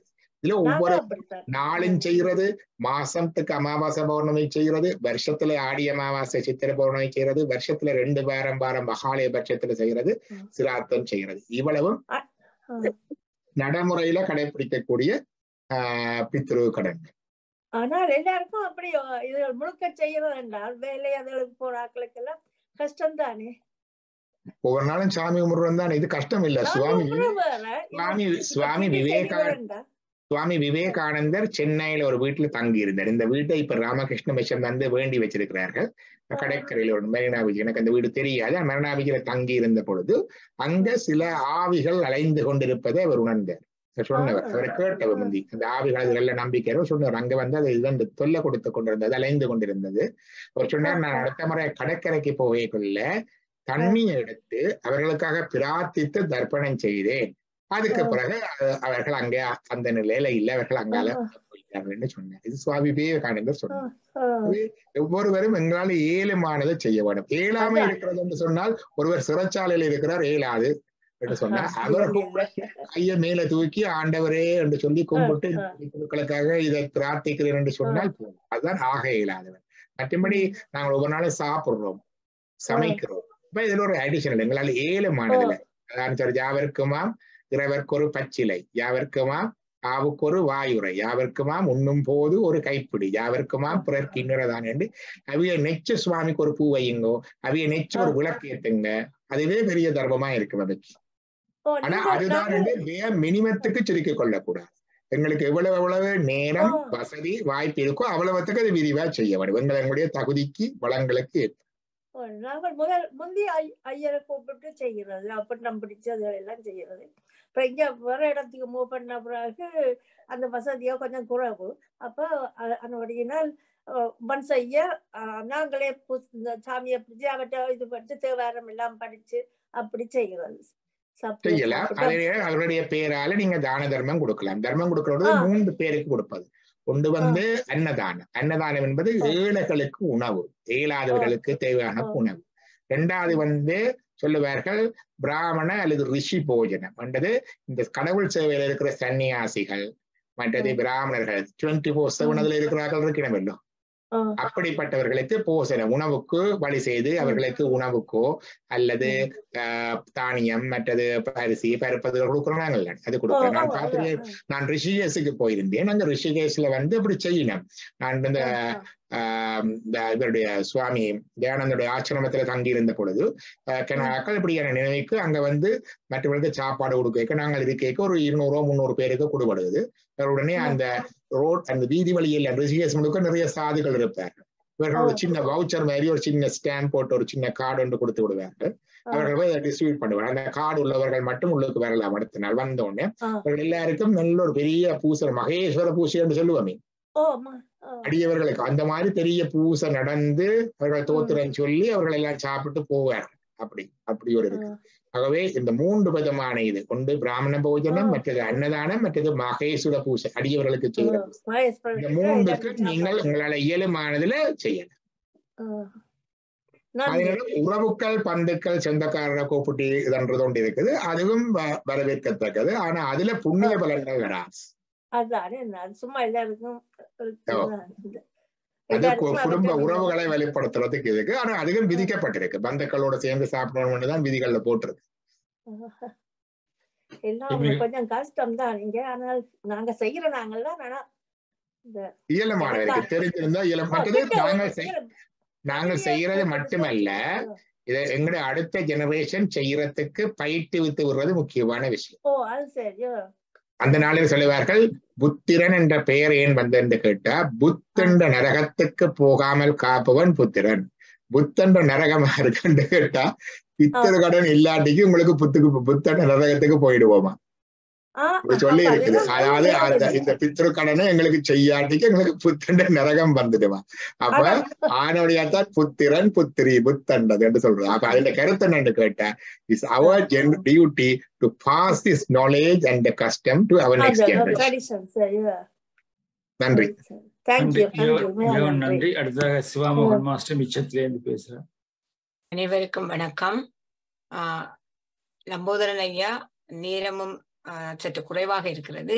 நீங்கள் மிகவும் அருமையான ஒரு தத்துவ பேச்சு. சனாதன தர்மம் என்பது உலக தர்மம், பொதுவான தர்மம், எல்லோருக்கும் உள்ள தர்மம் என மிக அழகாக விளங்கப்படுத்தினீர்கள். தத்துவங்கள் சிலருக்கு சற்று அதிகப்படியாக விளங்குவது சற்று சிரமமாக இருக்கும். நீங்கள் கூடுதலான தத்துவத்தை இன்று இதுக்குள்ளே தந்திருக்கிறீர்கள். நேரம் இல்லாதபடியால் எனக்கு அதை விரித்து உங்களோடு பேசுவதற்கு எனக்கு நேரம் இல்லை. மீண்டும் ஒரு சந்தர்ப்பத்திலே நான் உங்களுக்கு இதை பற்றிய விளக்கங்கள் சிலது கேட்க வேண்டியிருக்குது. இப்போது நான் கேட்கவில்லை. நிறைய பேர் கை உயர்த்தி இருக்கிறார்கள். உங்களுடைய பேச்சு மிக அழகாக இருந்தது, தத்துவமாக இருந்தது, கேட்பதற்கு மிகவும் அருமையாக இருந்தது, படித்தவற்றையும் மீட்டக்கூடியதாகவும் இருந்தது. ஐயா, நன்றி. உங்கள் பேச்சுக்கு அனைவருக்கும் வணக்கம். நன்றி. இப்போ ஜெர்மனியில நேரம் இரவு 11 மணியா போயிருக்கிறது. கிரேஷன் ஜேம்ஸ் ஆல்சன் அவர்கள், நீங்க பேசுங்க. ஜெர்மனில இருந்து பேசுறோம். எல்லோருக்கும் நிறைந்த வணக்கம். அழகான ஒரு செய்தியை நான் முதல் தடவையாக இந்து சமயத்திலிருந்து பெற்றிருக்கின்றேன். அதாவது சைவ சமயத்திலிருந்து தங்களிடமிருந்து நான் பெற்றிருக்கின்றேன். அதிகாரம் என்பது அந்த அதிகாரத்திற்கூடான இறைத்தன்மையை பற்றி அழகாக விளங்கப்படுத்தி இருக்கின்றீர்கள். அதாவது கிறிஸ்தவ இறையியலும் அதிகாரம் என்பது பணி செய்து கிடப்பதே என்பதுதான் அதிகாரத்தினுடைய அர்த்தமாக இருக்கின்றது. என்னுடைய கேள்வி அடுத்த கட்டத்திற்கு வருகிறது. பிதிர்க்கடன், அதாவது தாய் தந்தையர் செய்கின்ற அந்த பாவம் பிள்ளைகளை சேராது என்று சொன்னீர்கள். ஆனால் அதனுடைய விளைவு பிள்ளைகளை தாக்குகின்றது தானே. ஆகையினாலே பிள்ளைகளுக்கும் இந்த கடனிலே பங்கு இருக்கின்றதா? அதுதான் என்னுடைய கேள்வியாக இருக்கிறது. நன்றி ஐயா.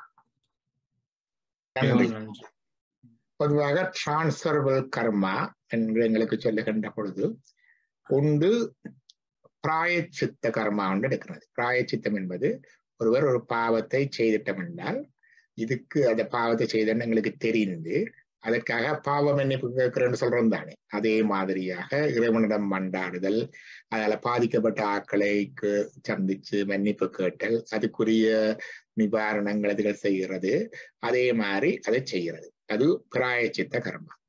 இந்த பிராயச்சித்த கர்மா இறை வழிபாட்டினூடாகவும் செய்யலாம். மற்றது இந்த பிராயச்சித்த கர்மா இறை வழிபாட்டின செய்யக்குள்ள இன்ன பாவத்துக்கு இன்ன பிராயச்சித்தம் வந்து இருக்கு. வழிபாட்டினூடாக செய்கின்ற பிராயச்சித்தம், பாவம் மன்னிப்போட வழிபாட்டினூடாக செய்கின்ற பிராயச்சித்தம். இதிலே ஒருவர் இன்னொருவருடைய பிராயச்சித்தமும் செய்யலாம் என்று இருக்கின்றது. ஒருவர் இன்னொருவருடைய பாவத்துடைய பிராயச்சித்தத்தையும் செய்யலாம். என்னுடைய தாயார் தந்தைமார் அவர்கள் செய்த பாவங்களுக்கோ அல்லது என்னுடைய பிள்ளைகள் செய்த பாவத்துக்கோ பிராயச்சித்தமாக வழிபாடுகள் செய்யலாம். அப்ப பெற்றோருக்கு அப்ப இந்த பிள்ளைகளுக்காக வழிபடுறது இருக்குத்தானே. நாங்கள்லாம் உலகெல்லாம் கூடி எல்லாருக்கும் நாங்கள் இதிலே சொல்லுகின்றோம், நாங்கள் எல்லாரும் உலக நன்மைக்காக பிரார்த்திக்கிறோம். அப்ப உலக நன்மை பிரார்த்திக்கிறோம் எப்படி அங்க போகுதுன்னா, நாங்கள் செய்கின்ற பிரார்த்தனைகள் மற்றவருடைய பாவங்களுக்கு பிராயச்சித்தமாக போகும். That is transfer. அது உண்டு. அதால அவர்களுடைய துன்பம் நீங்கும், துயரம் நீங்கும், அவர்களுடைய வலி குறையும், அவர்களுக்கு சமாதானம் ஏற்படும். இது இரண்டாவது டிரான்ஸ்ஃபர். மூன்றாவது டிரான்ஸ்ஃபர் அம்மா சொல்லி இருக்கிறார்கள். ஒரு ஞானி, ஒருவர் ஞானி ஒருத்தர் இந்த உலகிலேயே இருக்கின்ற பொழுது ஞானி ஜீவன் முத்திரர் செய்திருந்தால், நாங்கள் எல்லாரும் ஜீவன் முத்திரண்டா யோசிக்கிறது ஒருவேளை அமைதியாக இருப்பார், சாந்தமாக இருப்பார், நல்ல இனிமையாக பேசுவார், நடந்தா புல்லுச்சாகாது, அப்படித்தான் நாங்கள் யோசிக்கிறது. அப்படி உண்டு, இல்லை என்று இல்லை. ஆனா எல்லாருக்கும் அப்படி இல்லை. There's no sudden transformation like that. அவையும் எங்களை போலதான் இருப்பினும், முன்னரை போலதான் இருப்பினும். இதே மாதிரி வேலை செய்து கொண்டிருப்பார்கள், இதே மாதிரி குடும்பம் இருக்கும். 63 நாயன்மார்களை பார்த்தா தெரியும். மீன் பிடிச்சவர் மீன் பிடிச்சு கொண்டுதான் இருந்தார், மற்றது வேட்டையாடினவர் வேட்டையாடி கொண்டுதான் இருந்தார், மாடு வெட்டினவர் மாடு வெட்டி கொண்டுதான் இருந்தார், கோவக்காரர் கோவக்காரராகத்தான் இருந்தார். அப்படி ஒவ்வொருத்தரும் ஒவ்வொன்றாக ஒவ்வொருவருக்கு இருக்கிறவங்களுக்கு ஒவ்வொரு போக்கு எல்லாமே இருக்கு. யோகர் சுவாமிகளை நாங்க பார்த்திருக்கிறோம். சில பேருக்கு ஏசி இருப்பார், கலைச்சிருப்பார், அவரெல்லாம் இருக்கு. இப்ப அவர்களும் அப்படி செய்கிறார்கள் என்று கேட்டால் அவர்களுக்கு அந்த செய்கிற பலன்கள் ஒட்டாது, பாவ பலன்கள் ஒட்டாது. ஆனா அவர்களுக்கு யாராவது இடைஞ்சல் செய்தால், இடையூறு செய்தால், அவர்களை பற்றி யாராவது நிந்த சொன்னால் அவர்களுக்கு அந்த பாவ பலன் வந்து சேரும். அதே நேரம் அவர்களுக்கு ஒருவர் உணவளித்தால், அவர்களுக்கு ஒருவர் உடை கொடுத்தால், அவர்களுக்கு ஒருவர் தொண்டு செய்தால் அவர்கள் செய்த புண்ணிய பலன் இவர்களுக்கு வந்து சேரும். அதான் இந்த மாகேஸ்வர பூசை என்று சொல்றது. நான் ரிஷிகேஷ்ல இருக்க சொன்னார்கள், இப்படியும் சொன்னார்கள், இங்க 200 பேருக்கு நாங்க சாப்பாடு கூட 200 பேர்ல எல்லாரும் இருப்பார்கள். இப்ப காசுக்காக சாமியா இருக்கிற ஆள்ல இருந்து, கஞ்சாக்காக சாமியா இருக்கிற ஆள்ல இருந்து எல்லா சாமியாரும் இருப்பார்கள். ஆனா இதுக்குள்ளேயே ஒருவர் 2 பேர் உண்மையான ஞானிகளும் இருப்பார்கள். விவேகானந்தர் இதே மாதிரி தேசாந்திரமாக தெரிஞ்சு கொண்டிருக்கிறார். சுவாமி சிவானந்தர் ரிஷிகேஷ்லயே இதே மாதிரி சாப்பிட்டு உண்டு வாழ்ந்திருக்கிறார். சுவாமி தயானந்த சரஸ்வதி அப்படி ஜீவிச்சிருக்கிறார். இப்ப இவர்கள் எல்லாம் இப்படி உண்டு இருக்கிறார்கள். அப்ப இப்படி உணவு போடும் பொழுது அவர்கள் ஒருவருக்கு போட்ட உணவு எங்களுடைய 7 தலைமுறைகளுக்கும் அது ஒரு பெரிய ஆன்ம விடுதலைக்குரிய ஒரு பாதையை முடுக்கிவிடும். 7 தலைமுறை என்றால் என்னுடைய அப்பா வழியில, நானே 7ஆவதை வச்சு அப்பா வழியில முன்னுக்கு போனாக்கள், அம்மா வழியில முன்னுக்கு போனாக்கள், அவர்கள் எங்கெங்க பிறந்து எந்தெந்த பிறவியில இருந்தாலும் இது அங்க போய் சேர்ந்து என்னுடைய ஸ்பிரிச்சுவல் சிவதர்மாவுக்குள்ள கொண்டே விடும். அதே மாதிரி எனக்கு அடுத்ததா இருக்கிற 7 தலைமுறைக்கும் அந்த புண்ணிய பலன் போயிச்சு. இப்படி டிரான்ஸ்ஃபர்பிள் சொல்லி இருக்கு. மிகவும் நன்றி. அடுத்ததாக ஹியூஸ்டன்ல இருந்து வினரீதா ஐயா அவர்கள், அதுக்கு பிறகு யோகி நாகேந்திரன். மிக தெளிவான உரை.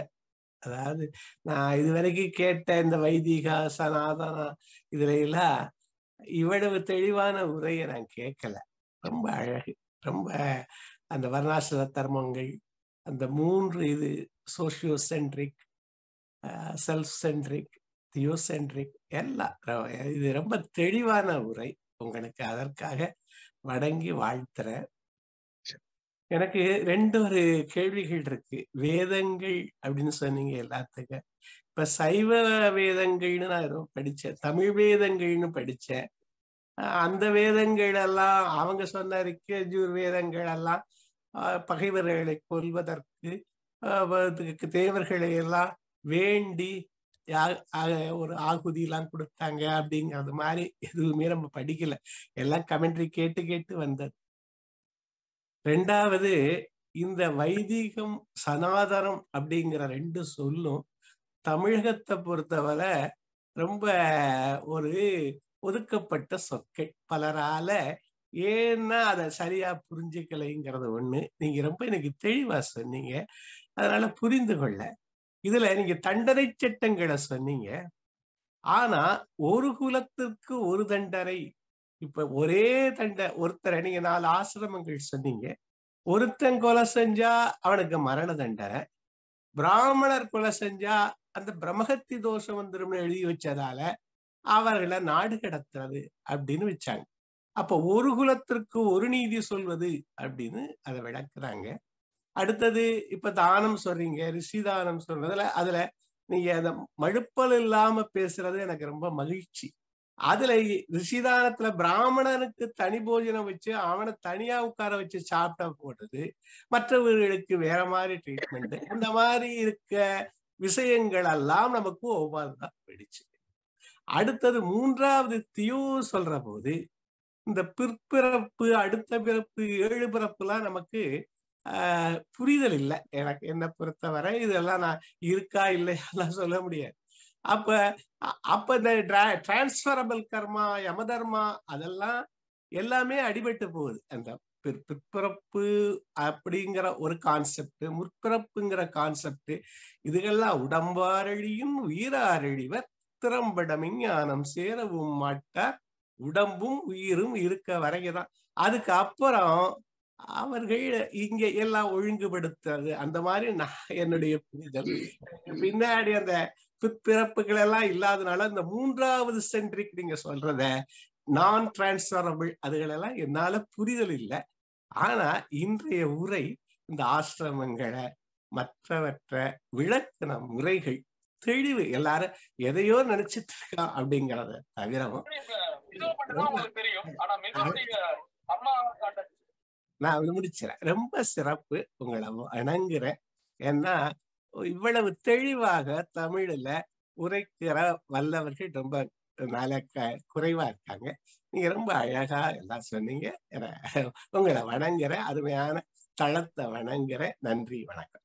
நன்றி நன்றி. நீங்க சொன்னதுல முதலாவது இந்த வேதங்கள், 2வது குலத்துக்கு ஒரு நீதி பிராமணர், 3வது இந்த முறப்பு, இந்த 3 விஷயங்களை பற்றி சொன்னீங்க. முதலாவது வேதங்கள் எதை என்று சொன்னால் அது ஒரு தனித்தொகுப்பு.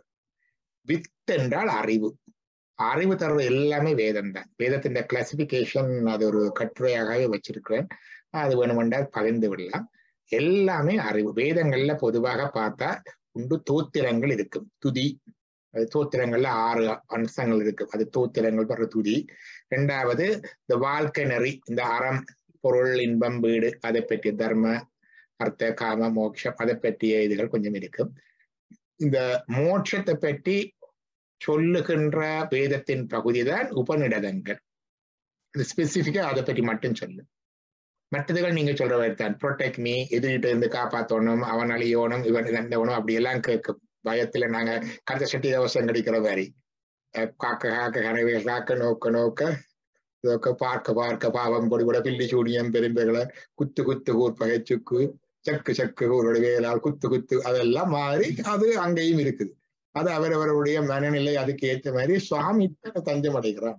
அது அந்த மாதிரி தோத்திரங்கள். மற்றது தர்மங்கள். இந்த தர்மத்துல அறம்பொருள் இன்பம் வீடு, வீட்டை சொல்லுகின்ற வேதத்தினுடைய பகுதியை நாங்கள் உபநிடதங்கள் என்று சொல்லுகிறோம். இந்த அது வருகிறது. தமிழ் வேதங்கள் என்று பொழுது தமிழ்ல எந்தெந்த இடங்கள்ல தோத்திரம் இருக்கோ அதெல்லாம் வேதம், திருமுறைகள் எல்லாம் எங்களுக்கு வருகிறது. அதே மாதிரியாக அறம்பொருள் இன்பம் வீடு சொல்றதும் வேதம், திருக்குறள் தமிழ் வேதம் தான். வீட்டை சொல்ற மெய்கண்ட சாஸ்திரங்கள் எங்களுக்கு வேதம் தான். தோத்திரம், அறம்பொருள் இன்பம், வீட்டை சொல்றது எல்லாமே வேதமா வந்தது. இனி வேதத்துக்குள்ள இல்லாத ஒன்றும் இல்லை. வேதத்துடைய அங்க நூல்களாக 6 என்று சொல்லுவார்.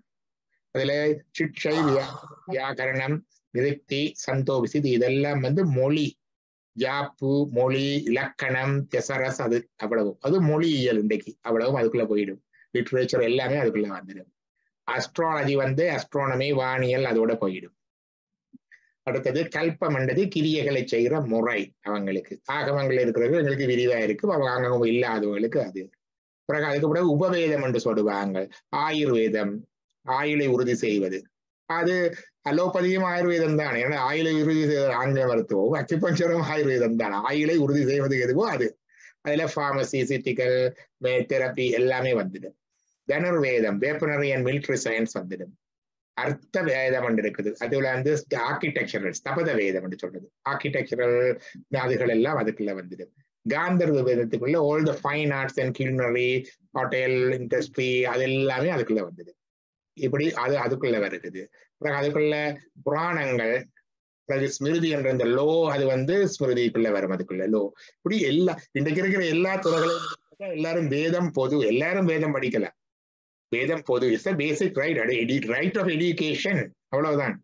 இப்ப பையன் மேத்ஸ் படிக்க போயிருக்கிறானா வேதம் தான் படிக்கிறான், பிசிக்ஸ் படிக்க போயிருக்கிறானா வேதம் தான் படிக்கிறான், பொண்ணு நர்சிங் செய்தா அதுவும் வேதம் தான். அதுக்குள்ள அந்த வீடு என்கிற பகுதி ஒரு ஸ்பெஷலா இருக்கு. அதான் வேதத்துக்குரிய விளக்கம். வேதம் வந்து தொடர்ந்து வந்து கொண்டே இருக்கு. It's a knowledge comes. ஆனா இட்ஸ் knowledge totalis என்று பார்க்கும் பொழுது பூரணமான ஒன்றில் இருந்தால் இது வந்து கொண்டிருக்கு. நியூட்டன் வந்து அந்த புவியீர்ப்பு விதியை கண்டுபிடிச்சாருன்னா அதுக்கு முதல் புவியீர்ப்பு விசை இருக்கே இல்லையா, அது ஏற்கனவே இருக்கிறது. அவர் இதை கண்டறிந்து வெளிப்படுத்துறார். அதான் உபநிஷதங்கள்ல ரிஷி என்று சொல்லுவார்கள். அவர் கண்டறிந்து வெளிப்படுத்தினால் ரிஷி. ரிஷி என்றது பார்வை.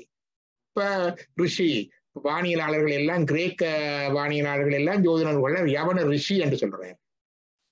ஐன்ஸ்டைன் என்றா அவர் இருந்ததை கண்டறிந்து வெளிப்படுத்தினார், அவர் ஒரு ரிஷி. கோவிடுக்கு ஒருத்தர் மருந்து கண்டுபிடித்தார் என்றால் அதை கண்டறிந்து வெளிப்படுத்துகிறார். அப்படித்தான் பார்க்கிறது. இது வேத மரபு பார்க்கிறது. ஒன்றே குலம் ஒருவனே தேவன் என்று சொல்லுவார்.